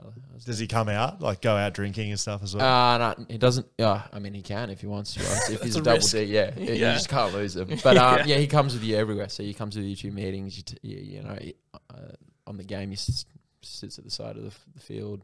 Yeah. What punishment if the boys lose him? Do you remember punishments? I can't really recall. I mean, like there's hell to pay, and it's public name and shame in the meeting. You get banished pretty hard, but it's just like punishment. From external, like Union looks like culturally there'd be a lot of that sort of stuff going on, like fines. Yeah, big time. We had actually had a social meeting today. Did you? Yeah. Spin What- the wheel. We have roulette. Okay. Yeah. Talk to me. So effectively, we got a social committee, and throughout every 2 weeks or so, that they rack up the fines, Yep. and it's effectively a bit of fun. It's like saying like missing a smarter base, which is like your physio check-in in the morning, or if you're late to a session, or you miss a media day or something, you have to spin the wheel, and then on the wheel, the fines Can you give us some on the wheel? I'm only asking because so I was fines master at West Coast. Fines master and I had Tom Barras and I had a wheel. Yeah, you had a wheel. Exactly. I'm just wondering what was on the wheel. What's on the wheel? It varies. So, for instance, like at the moment, we've got we had kitchen bitch. So we had one of the boys get kitchen bitch today. So they effectively have to clean the kitchen every day. That's great. That wasn't on one ours. guy. We had neggies. Neggies. I don't know if you guys have heard neggies. So the boys have to get their head shaven off. Yeah. About like halfway through down. And like no sideburns. Yeah, exactly. Oh, so like brutal. if you got a big hair, flop of hair or whatever, you've got these like crazy neggies. So if you're watching a game and you see someone with a mop and shaved sides, he's been a bad boy, and he's got fined. More players. I'm just trying to think what else today we had. You have to wear your suit as well. So you have to wear your suit for a week. So one of the boys got that today. So every morning for every meeting, before every units meeting, whether your back or your forward meeting, and every team meeting, you have to wear your suit throughout the whole meeting. Never take it off. That's so For good. a week. And if you don't do it for the week, you're doing it again for another week. That's great. We had Love a couple that. of good ones I'm trying to think of while we're chatting. So one of them that only happened one time. Josh Kennedy spun it, and it was in a team meeting. It doesn't seem like much, but like the reaction that what happened and we had to take it off the wheel was what made it. Was you had to call the head coach by a nickname, and That sounds great. and we gave the nickname. So What was the nickname? I'm just fuck. So Adam Simpson, right? Josh Kennedy had to call him Adzi. So we're just lost on the weekend. It's Monday review. no. He spins the wheel before the Monday because like after a loss, as you know, you want to get the boys up. spirits up, right? Exactly, yeah. Can't be moping around all No, week, exactly. and you get the fines done early, and so you have a good laugh. Yeah. Then the meeting comes in, but you got to switch on too. Yeah, you can't all be sitting there fucking giggling away. So everyone switch back on. But Canada's has spun the nickname, Adzi. and we've given him Adzi. No one calls Adam. That's not his nickname. Yeah. Right? Yeah. What is his nickname? Simo? Simo. Simo, yeah. Simo. No one's Adzi, called him no. Adzi. No, his wife wouldn't Even call if I him called Adzi. you, go, Wilsey, what's happening? Correct. You'd be like, Yeah, Shut exactly. the fuck Yeah, exactly. What's going on here? So towards the end of the meeting, everyone's sitting in the room. There's 45 guys knowing it's coming, and it hasn't come yet, and it's getting real serious. Like Simo's starting to show some clips that are like, He's getting fired up. you either do this or you're out of the team. Yeah, That sort of yeah. stuff. And it was like one of the last clips, and Josh Kennedy puts his hand up, which no one does either. Like you don't put your fucking hand up. Yeah, you just You just talk. Yeah, right? you're not school way Go, anymore. man. It's like talk. Yeah. Josh Kennedy, vice captain of the team, like you, puts his hand up, and Simo goes, "Yes, Josh." Like, and Kenneth goes, Adzi, I'm just wondering, just with the centre half forward there, like coming into that stoppage, like whether or not we need to do that. And Simo literally like dead silence, looking at him, staring, like eyeballing him, like fucking eyeballs pinging, like, oh no. Did you just call me Adzi? Whole place is pissing himself laughing, right? Pissing himself laughing. Simo, not a glimmer of a smirk, like genuinely disappointed, upset with Kenners, and like just continued on with the meeting. And then like everyone left, players are in there, everyone's walking out like, I can't fucking believe he actually did it. Simo's like upset. Kenners is in there having a meeting with him, apologising.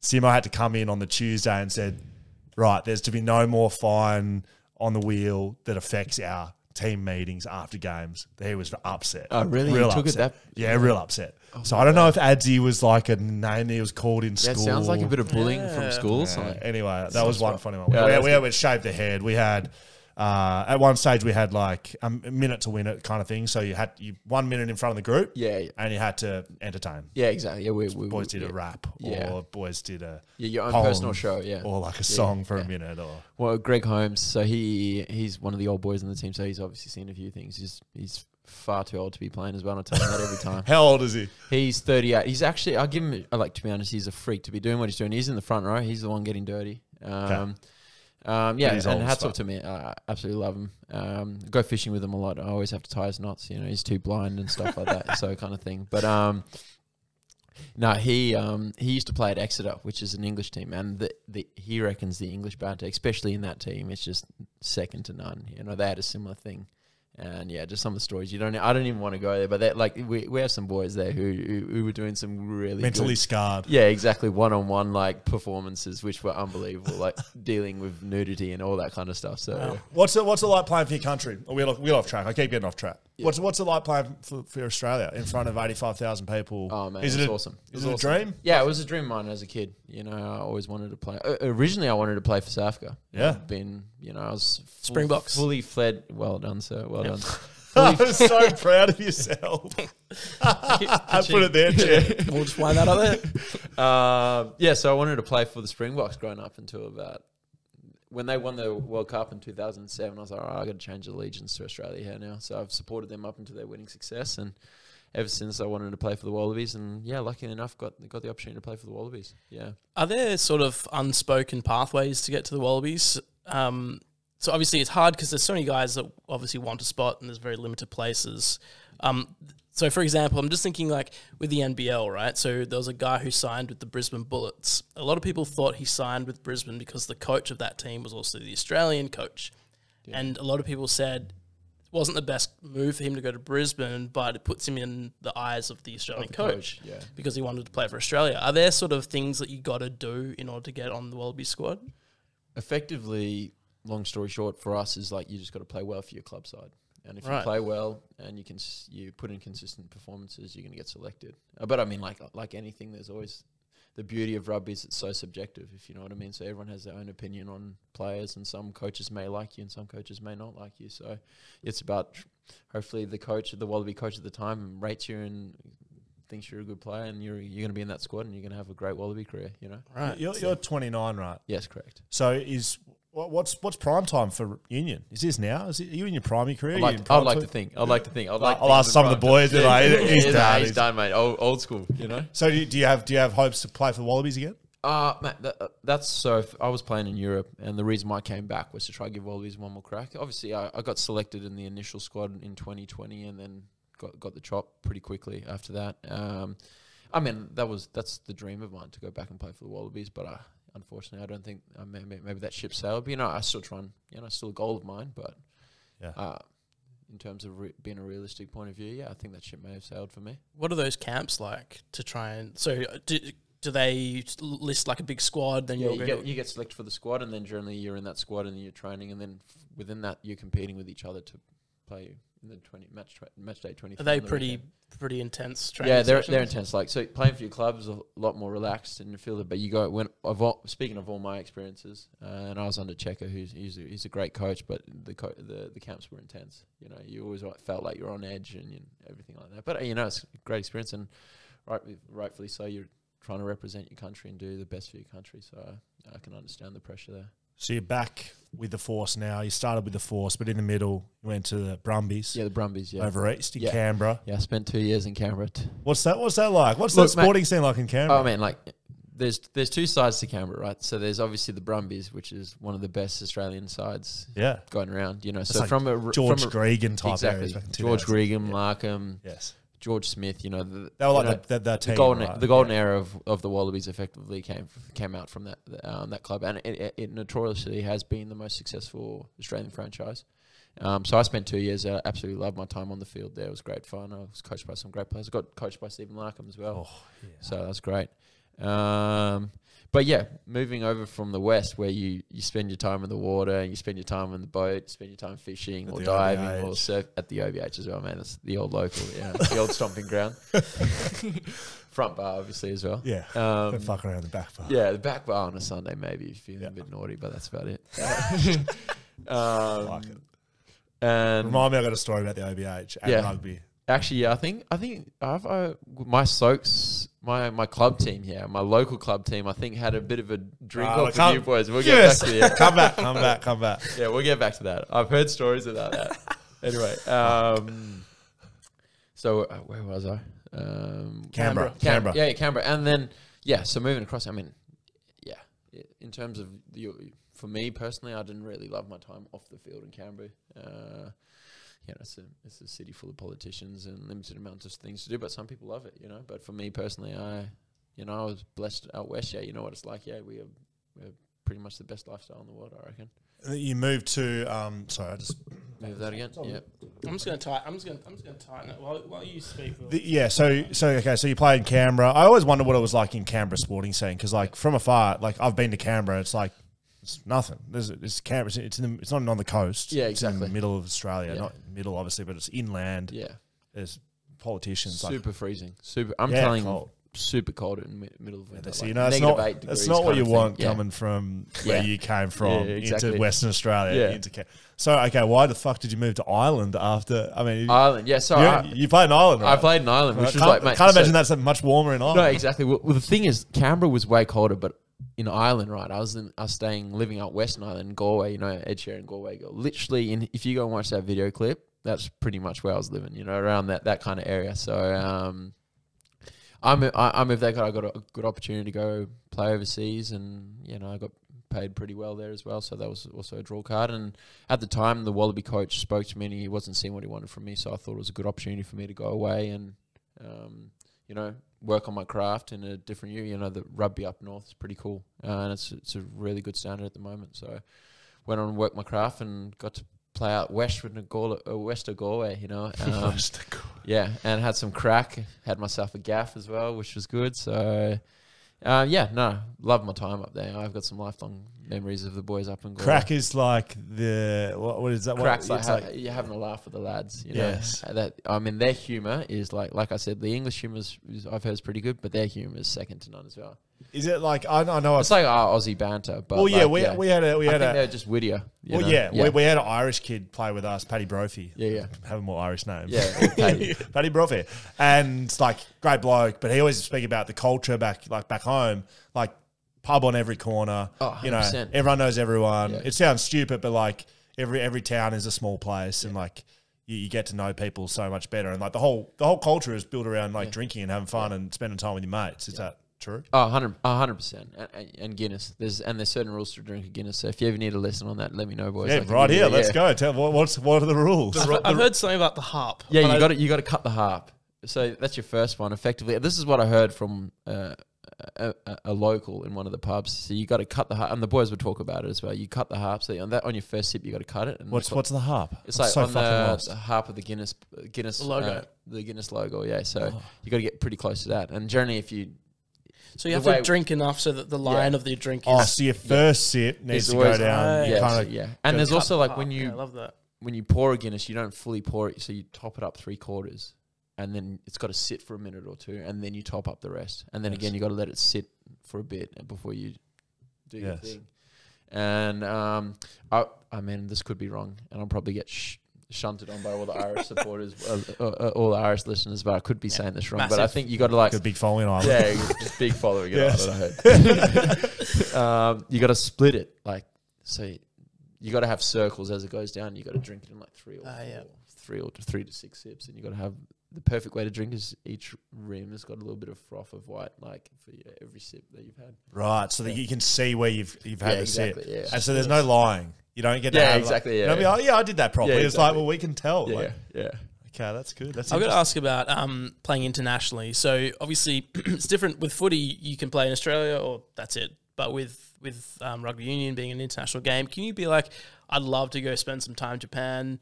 I'm just going to tell my manager, can you put my name out in that sort of league? Like, because obviously you can move around the world if you wanted to. Like, how does that work? Because they can't watch every game of Yeah, yours. exactly. That's the beauty of rugby union, I guess, is it is such a global game. But yeah, like unless you're an absolute big dog, and you got every single team wanting for you, it can be quite hard to get across, because you've got so much competition. If you know what I mean. Like obviously your regular Wallabies and your regular All Blacks, that the world's their oyster. They could pretty much go to wherever they wanted in the world. They're going to get big teams offering them big money.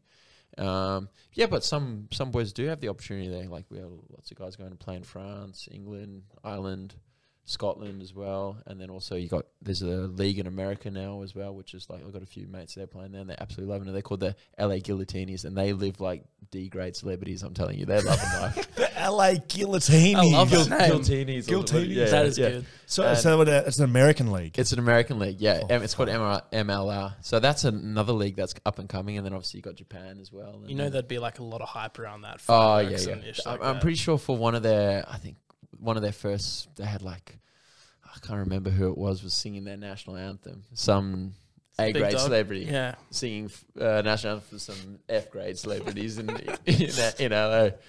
But they're loving their life there. So those boys. All right. Well, I think it's time to get on to this story. So I kind of thought that there was some connection with the team that you played with this OBH story, right? Yeah. So I think I've heard, but I'll let you go for it. Well, so I might have to pull up some footage, right? But my last Mad Monday, retired.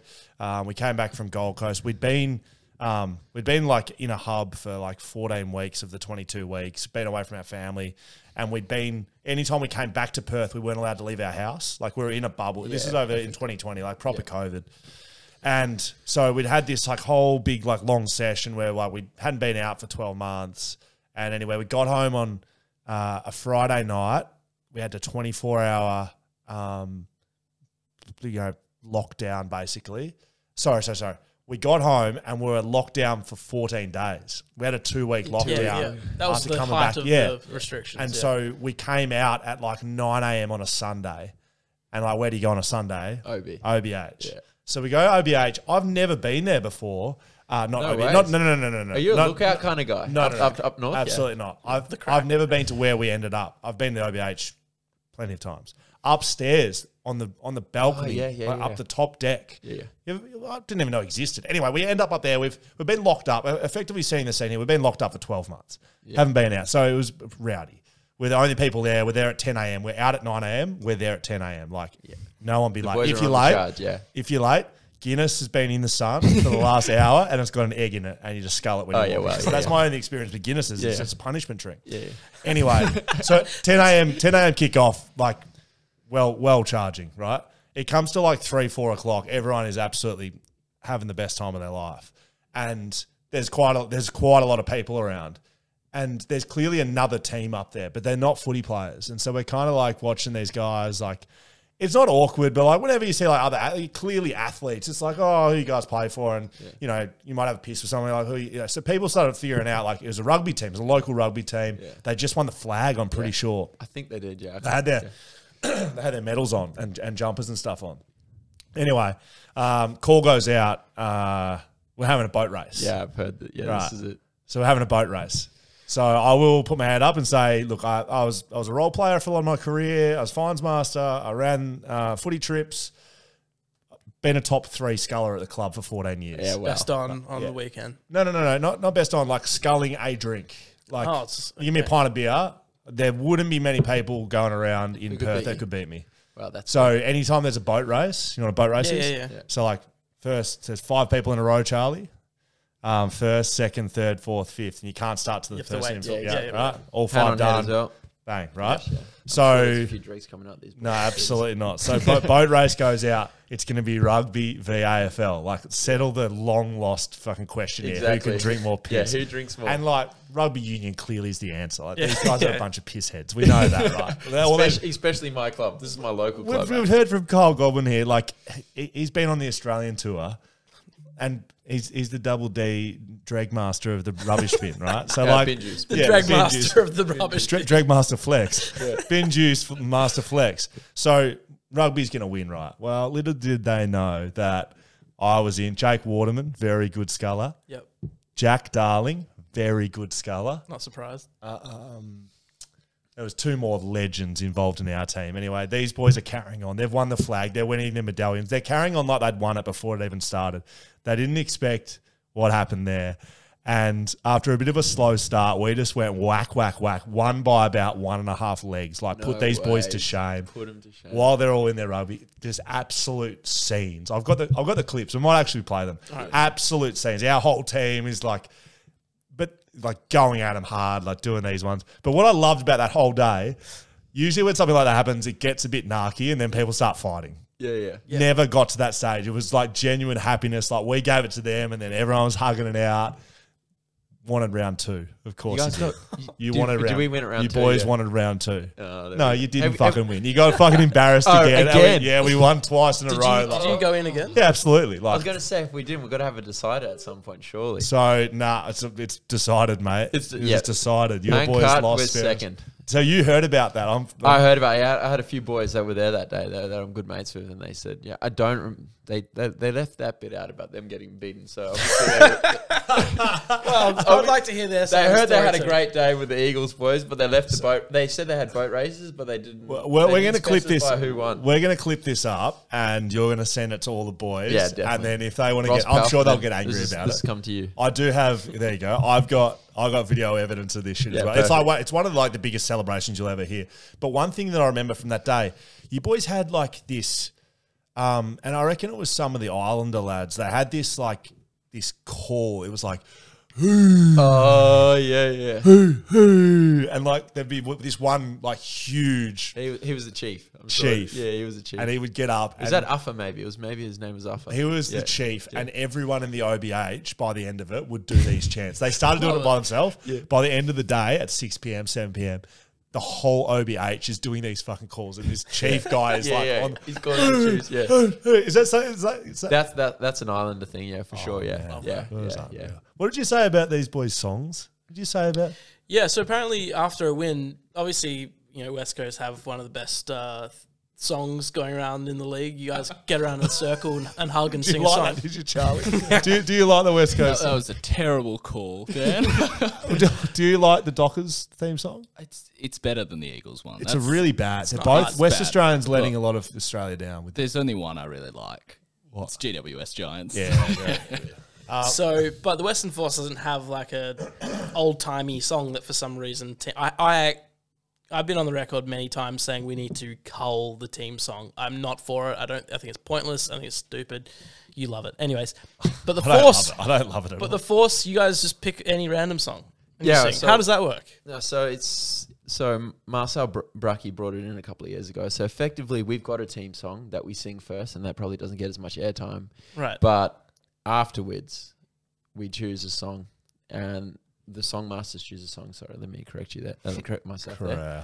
And Song we're all meant to sing the song as best as we can. And to be honest, if they gave us a bit of pre-warning, we might actually be finding ourselves on The Voice or something. But they don't, so we're absolutely dead rubbish. But yeah, it's good fun. Good fun. So the songmaster is this after a win goes, okay, we're going to sing it. We're gonna sing Love This Shack. is the song we're singing. this is Britney Spears, Hit Me Baby One More Time. something like that. Toxic. Anything, toxic. Whatever. I put in a few Britney requests. Big fallen Britney on- fan? Yeah, massive. Fallen on cold Toxic's her shoulders. best song, by the way. Yeah, I'm a big Britney fan. Love it. And effectively, yeah, they just pick a song and we're meant to sing along, and hopefully you know it and you can sing way louder than someone who doesn't, and you have to read the sheet. I think I saw a Taylor song the other day, right? Was there a Taylor Swift love story? Love story. Yeah. Yeah. So there's, 15 of the buffest guys in WA just belting out. Belting love story. That's Taylor Swift. That's an great. absolute classic for the boys in the Western Force. Really? Yeah. Okay, so we've kind of bounced around everything. Played for the Wallabies, played ACT, Ireland, come back here to the Western Force. What's Twiggy Forrest's involvement with the Western Force? So he tries to put together the league, and it gets sort of struck down with COVID and the rest of it. Does he own the Western Force still? Yeah. So Twiggy owns the Western Force. We're moving back into the CBA, as it's called, so in line with all the other teams on the East Coast, but effectively Twiggy owns it. And yeah. Thankful the boys or the young kids in Western Australia who want to play professional rugby one day, and the likes of us who have a job at the Western Force, we wouldn't be here today without Twiggy Forrest. So. I mean, I know he's got a lot of money. Twiggy's one of the richest guys in WA and Australia and whatever else, but to do that, you're right. He's supporting an industry effectively, an entire industry in a state. Exactly, yeah. And it's not like it's a huge money making industry. He's not like, I swear I could earn some serious coin off this. Exactly. I mean, he's in mining, so but no, off the league. That's what I mean. It's he's not doing footy for footy's not going to compete with his mining income. Yeah. I'm sure our expense is like a tiny little. Their stationary budget's probably way bigger than our budget every year. So like I said, without him and the Forrest family, we wouldn't be here playing and doing the dream job that we want. You can answer this or not, but I've spoken to a couple of other guys that have played on the team over the years, so I can just say that it's, it's my story, not yours. But does Twiggy come down at halftime and just let the boys know about, you know, maybe what to do tactically at times, or just maybe not since I've been there, but I've heard that the boys every now and then, if they're not playing well, he'll come down and give them a rev up, and rightfully so, you know. Because a good passionate rev up from Tui and get the boys going, that. you know. So owner of The person team that writes your checks. comes down and goes, boys, like, this is what I need to see. Exactly. Yeah. Are you going to do it or you're not going to do it? Yeah, You can't say no to that. Actually, no. In the start of this year, when we were playing the Brumbies in Canberra, he actually came into the change rooms and gave us a bit of a chat, which was good, you know. And we went on to almost winning that game. We lost in the last minute, unfortunately, but we should have won that game. But yeah, no, it was good fun. The boys enjoy it. Get the boys going, get a bit out when the owner's around, you know. He writes our contracts, so Of course, yeah. Do owners around other leagues get involved in the teams? Look, it's not so much in Australia because most of it's owned by Australian Rugby Union or whatever. Yeah, but right. You get a lot of that in like Europe, in France especially, because you got all the big owners in France that you know, they buy these clubs and they just got an extension of their ego effectively, and they got to make sure that they want to win, and you know, so I've heard some pretty hectic stories coming out of there of coaches come in and not being happy and bang, fired on the spot kind of thing. So yeah, but you know what? It's passionate and something that they love. So good on them. What's the season been like so far for you guys? Your vice captain. Yeah, you know, it's been a tough one at the moment. Still looking for those songs at the end of the game. You know, we haven't been able to sing for a couple of weeks. You need to ramp the fines up. I know, 100%. Yeah, I hear that, and I'm like, just get the get the atmosphere going. Yes, it's been a bit of a disappointing start for us. I think we're 2 from 6 or 2 from 7. So, but I mean, like, we're coming up against the Kiwi side, which should be a good challenge for us, and hopefully we can just turn the season around a bit. You travelling much? We did a lot of our travel at the start because obviously we thought that the borders were shut, so we did a lot of all our away games in a bit of a mini hub at the start of the season. And then we got another trip to Melbourne this week. We got it's like the glory round with all the teams are playing, and then a couple of weeks in New Zealand, which is always fun as well. How does travel work with such big bodies? Yeah. We're always trying to get the exit row. So we don't get business class, but we try and get exit row. So, I mean, like, there used to be a rule in the thing where if you travel to South Africa or New Zealand over 6 hours or up to Japan, that you'd get business class. So everyone on the team? Everyone would get on the team. But flights below 6 hours, you wouldn't get business class. So you've been to the penthouse, and now you're getting business class at one time in your career then, I'm assuming. Oh, yeah. We were, and the boys were racking up the Qantas freaking flyer points. So on those double D tours to Europe as well, we're spending first class in Dubai Lounge and Qantas Lounge, which was always good fun as well. Wow. Yeah. What was I going to say? Do you own a bird? A bird? Yes. My mum owns a bird. I read something about you this week. Oh no! What have you heard, sir? You own a bird. You adopted a bird. You had a bird fly into your premises. That is true.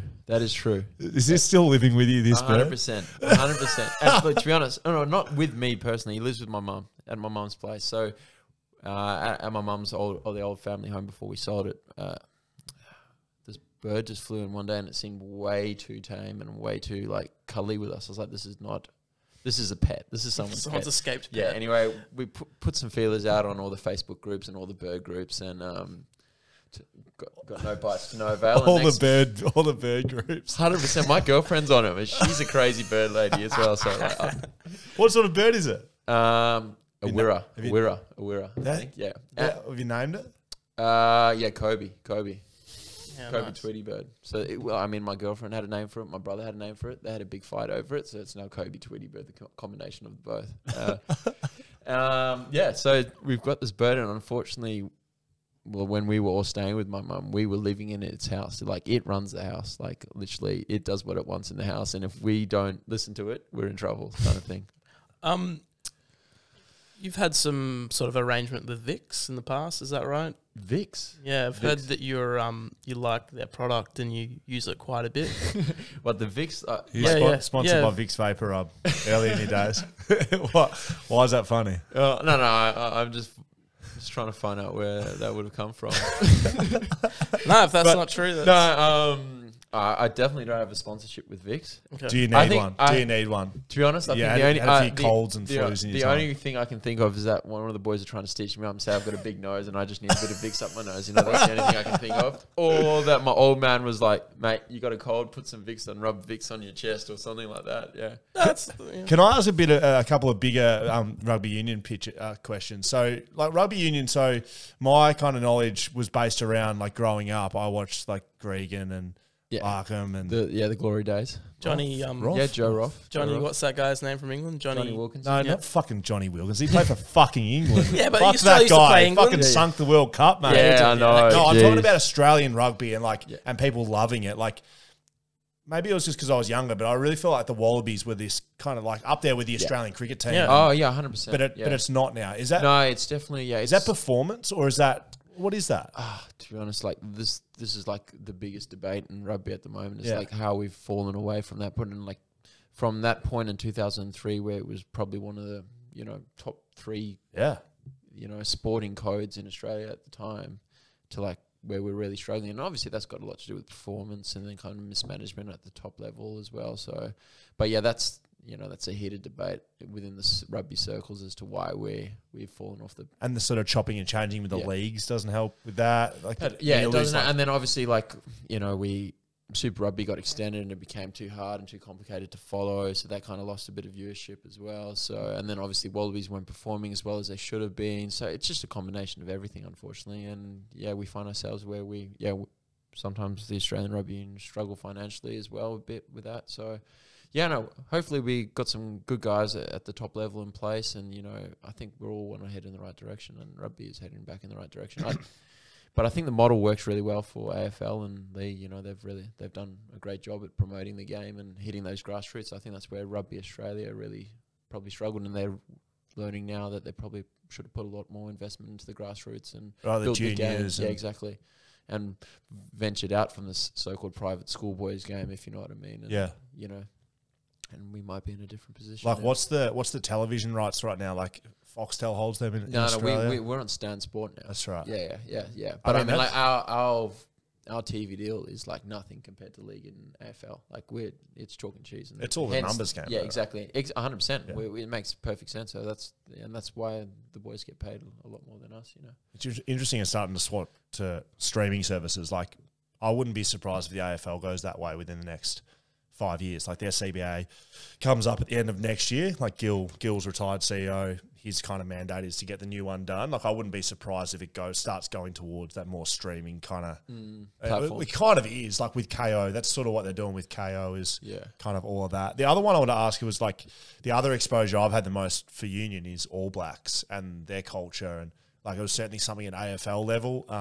When West Coast were playing their best footy, we spoke a lot about their culture, and I've read books about it, and we've had it preached to us about different things.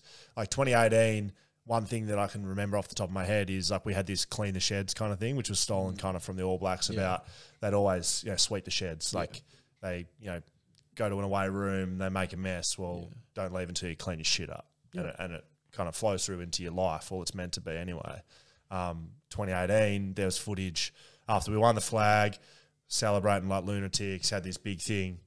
We kind of had our last team meeting, and it was like, okay, just go and clean your shit up before we go out on the stage and get awarded our medals kind of thing. Like, it was definitely like one thing that, like, I guess we stole from Union. So, like, the All Black kind of culture, is that something internally for someone who plays rugby union that's not from New Zealand that you respect or know about, or look at it from afar and like, geez, I fucking wish we had that? Like, what's the... Yeah, well, I'm a firm believer that you got to get your culture right to be a successful side. Obviously, you got to need the talent and the coaching, but then also you got to have the right culture. And, for the All Blacks in 2007, they had a bit of a disaster World Cup. They were touted to be the next winners of that World Cup, and they didn't go too well in that.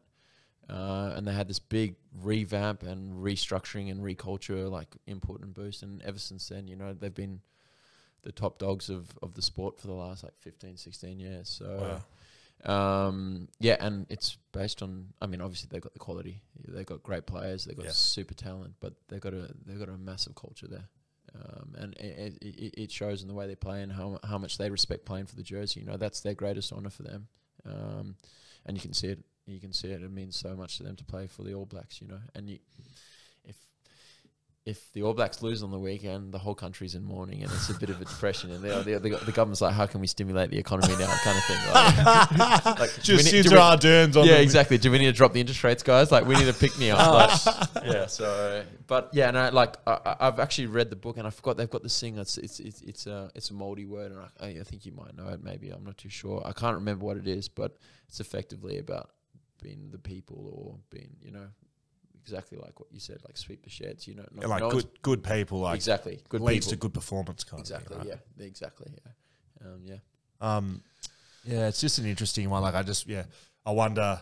Like I look at Union, like maybe it's different, maybe it's not. Like what actually splits good sides? Like does a good side have tougher, bigger, cleaner players? Like, they have quicker guys on the outside. Like, what's the difference between a good and a bad side? Yeah, because everyone can play the game, right? Yeah, exactly. I think it's down to a lot of like that kind of minor detail. You know, I'm sure it's the same with you guys in AFL as well. Like, it comes down to that point where you get to those higher and higher levels. It becomes that attention to detail, and then obviously your culture as well. You know, what kind of culture you're breeding in there? You're breeding a successful culture with high standards versus a team that probably is a bit sloppy around the standards, and you see those habits kind of creep in, and the next minute you're not playing as well as you should be. And yeah, no, you know, it's probably got a lot to do with your culture, and then again, like I say, talent's a big thing as well. Because like one mistake in Union is a direct turnover. Like, you know, like you lie on the ball, you don't roll off, or exactly. I don't know the rules that well, but I know I used to watch it a fair bit. Like, one mistake, turnover, you don't have time to fuck around. Like, yeah, exactly. Yeah. So you got to. That's yeah, where and the you know that's coming up in Monday review as well. There's nothing worse than you make a mistake. You're like, I'm definitely going to be schooled by the coaches on Monday, and this is going to be in the footage. Yeah, that's not a good feeling. No. Have you had a couple of those? Oh, mate, my whole career was exactly. fucking 14 on that. years. Yeah, exactly. Bound to have at least. Don't worry, I've had a few. I've got way too many. So you should put your hand up. Yep, sorry, sir. That's me. I'll cop it. Genuinely, the guys that actually cop it the most are usually the guys that can cop it. Yeah. Would you say that? Like, yeah, I would say so. like- Yeah, we got one guy who cops it a lot, but he puts his hand up and he's great. Yeah, you got to accept it. Like, exactly. But that's the thing. That's the whole point. I mean, you know, you don't make this mistake on purpose. no, you know, and and they're not singling out guys that are going to crumble a bit with a bit of Yeah. attention on it. Yeah. It's always kind of the guys. Have you got any more questions for Kyle? Because I've got some social media stuff. Let's go to social media. All right, here we go.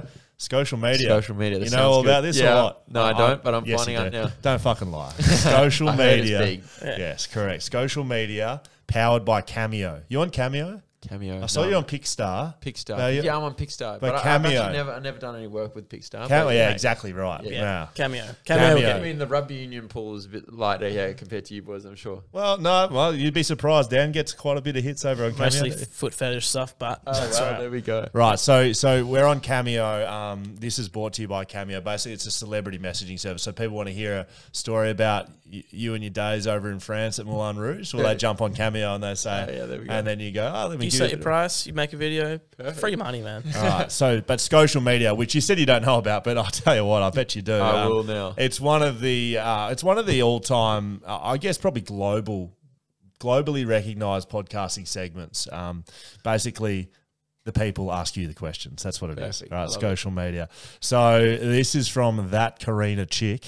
How many times have you accidentally sworn in interviews?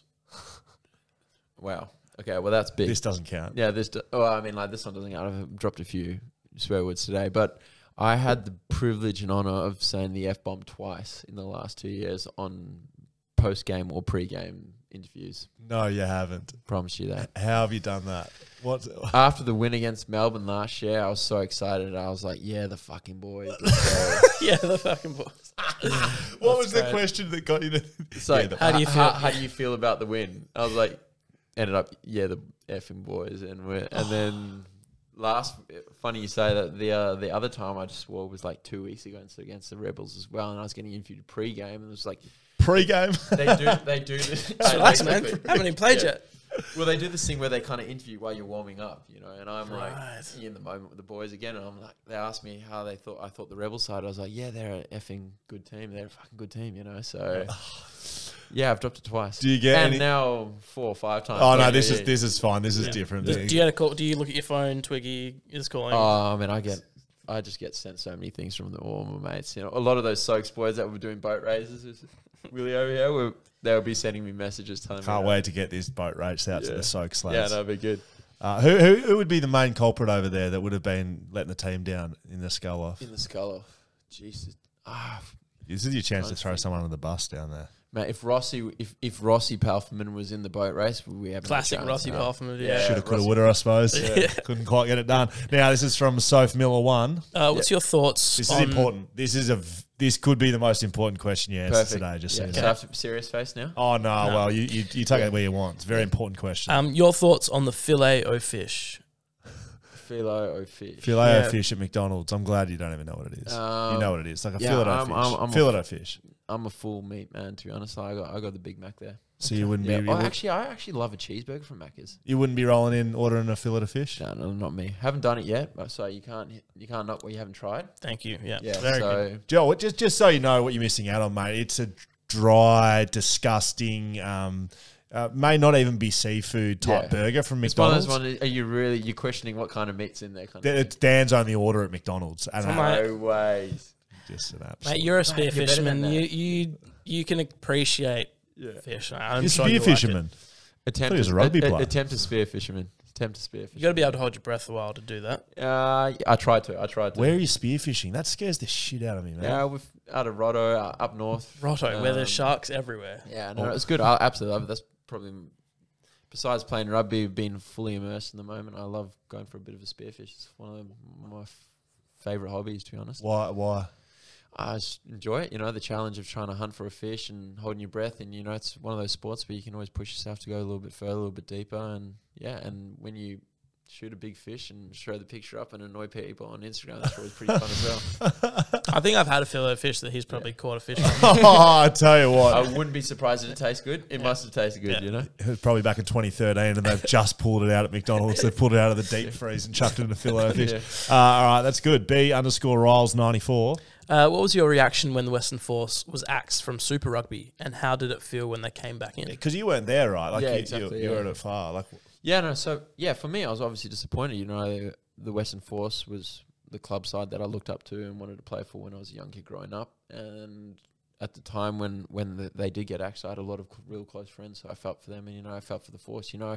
I always had a dream of coming back to play for the Force one day. I went away to try and grow my game, grow as a player, grow as a person as well. And there was always a dream, and that kind of became non-reality at that point. But it was a sad time because I generally thought that the Western Force shouldn't have been the team that was axed, and we can go down that road. But we've spoken about it a million times. And it was sad, and I was sad for the boys that were going through that period, like trying to play Super Rugby and play games each week, but realising that their livelihood might be in jeopardy. It would have been a tough time for them. Jay Jones. Underscore. No, not Jay Jones. Who was the best you've ever played with? I think Quade Cooper is up there. Curtly Beale. Those players are just... Their rugby knowledge and their ability to put you in space, and just their ability to read the game is like second to none. Their skills, like you can see why they played for their country so many times. Just absolutely love playing alongside those boys. They're quality players. What about Fletch 1290? Transition between Zimbabwe and Perth. What was that like? So you did speak about that a little bit as a kid. Yeah. Was there anything else that really stood out to you? A change in culture? You got family back there still? I got a lot of family in South Africa. And a bit of family in Zimbabwe, but mainly when that kind of situation happened in Zim, everyone kind of dispersed from Zim throughout the world. I think quite a few people are actually going back now, and they're finding that they're having a really nice lifestyle down there. But like I said, it was a bit of a shock to the system coming from yes sir, no sir, yes ma'am, no ma'am, good morning ma'am, to having a bit of fun in classrooms and getting away with murder. So to piss off, miss. Yeah, a little bit of that. Fuck you, miss. Fuck you. I said fuck. Jonah Takaloa style. Do you still call traffic lights robots? I definitely do. Yeah. I definitely do. Yeah, I call it a robot. Yeah. This last one, we've sort of mentioned it's about Ireland, but I think the second part of the question is a yes or a no, or like a bit of explanation. So Sarah_FR. Your experience of playing in Ireland, and are you a Guinness convert? Still ordering it? I haven't ordered it in Australia. So that's a no. But I heard if you go to a pub that serves it regularly, it's top quality. So that's what I've heard from all my Irish folks. So if you go into a pub and you're the only person drinking it there, then don't order it because it's going to be rubbish out of sight of Ireland. But definitely while I was in Ireland, I loved my Guinness. It was the first drink or two for me, and then I moved on to something different. But yeah, I absolutely love my Guinness. And yeah, I love playing in Ireland. Like I had an absolute crack there. The boys were amazing. You know that the fans were great, and had a great time there. They do something so on my street where I lived, right there, like you said, there was 5 pubs on my street where I lived, right? And within the town, there's like I'd say close to 100 pubs within like just the town centre of like a 2-3k radius, right? So every year the club does this thing called the Chicken Run, which is like, I don't know, you guys would have played. It's a social event where one guy gets selected and he becomes a chicken and he has to go and hide in a pub somewhere, and then you get split into groups, and from there you have to, when you walk into a bar, if the chicken's not there, you have to drink a drink at your own expense and move on to the next pub until you find where the chicken is. And the chicken's obviously got the kitty, and he's drinking free piss until people join him. So he's going on. So yeah. So we did the Chicken Run, and I was a chicken one year, which was great fun. So you were the chicken? I was the chicken. Do you get to send clues?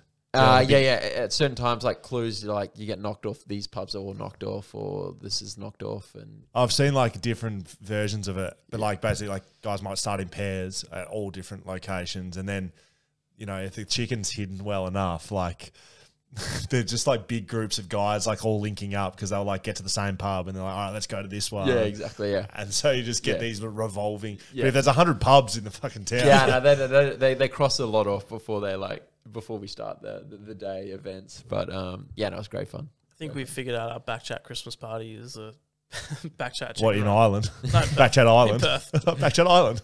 BackChat Island. You could probably do it in Freo, to be honest, I reckon. Yeah. Get away with it. Yes, correct. Yeah. You got anything more for the big fella? I think on the back of that, we've got to get you to an AFL game. Oh, this 100%. year, mate. 100%. So I think we're going to tee that up. We'll tee that up. Maybe I reckon maybe make it another Freo game, I reckon. No, well, Freo or West Coast, if you got to pick a yeah, like you can both. Mate, I'm 100% West Coast, so yeah. Bad luck, Charlie. Yeah, sorry, Charlie. Sorry about that, mate. I reckon edit this real badly now. Yeah, it's just I mean, Charlie's the only Freo guy in the room, effectively. So sorry, mate. He's going to handle that torch. And likewise to you boys, I've got to get you guys down to a 4. Oh, no, because I was going to say, you haven't asked me. I've never been to a Union game. Yeah, 100%. We've got to get you guys down. Roll your ankle. We're playing all the Kiwi sides, so you're going to see some top quality coming through. We'll get a home game. Less quality than Western Force, though. Force 100%. Yeah, exactly. Don't bring my media training into... We're building that culture, right? Yeah, so, Western Force up here, self-belief and confidence. Where do you play? Your home ground? We play at HBF Park, the old Perth Oval or whatever. So, Highgate, like Leader. No, not even Leaderville. Like the back end of Mount Lawley, basically. Correct. Yeah. Right. Yeah, we're in. We'll get there. Perfect. We'll get you on. Great deal. I know you on. I know you know all of this, mate. But finishing up, if you want to find us, backchatpodcast.com.au. You knew that one, right? I definitely social did, media, backchat _ on Instagram, Twitter, TikTok. You can get us on YouTube. If you want to see the man, the myth, the legend, Kyle Godwin in person, you got to subscribe to YouTube. So if you just got to this point in the interview and you didn't watch it, suggest you jump over to YouTube and subscribe there. The God. We're still doing Reddit. I don't hear much from Reddit from you. Sneaky and subtle. You banned. Yeah, I'm back. You fucking banned. Banned from Reddit? A couple of times. Yeah, perfect. Send us an email, hello@backchatpodcast.com.au. That's it. Bye-bye.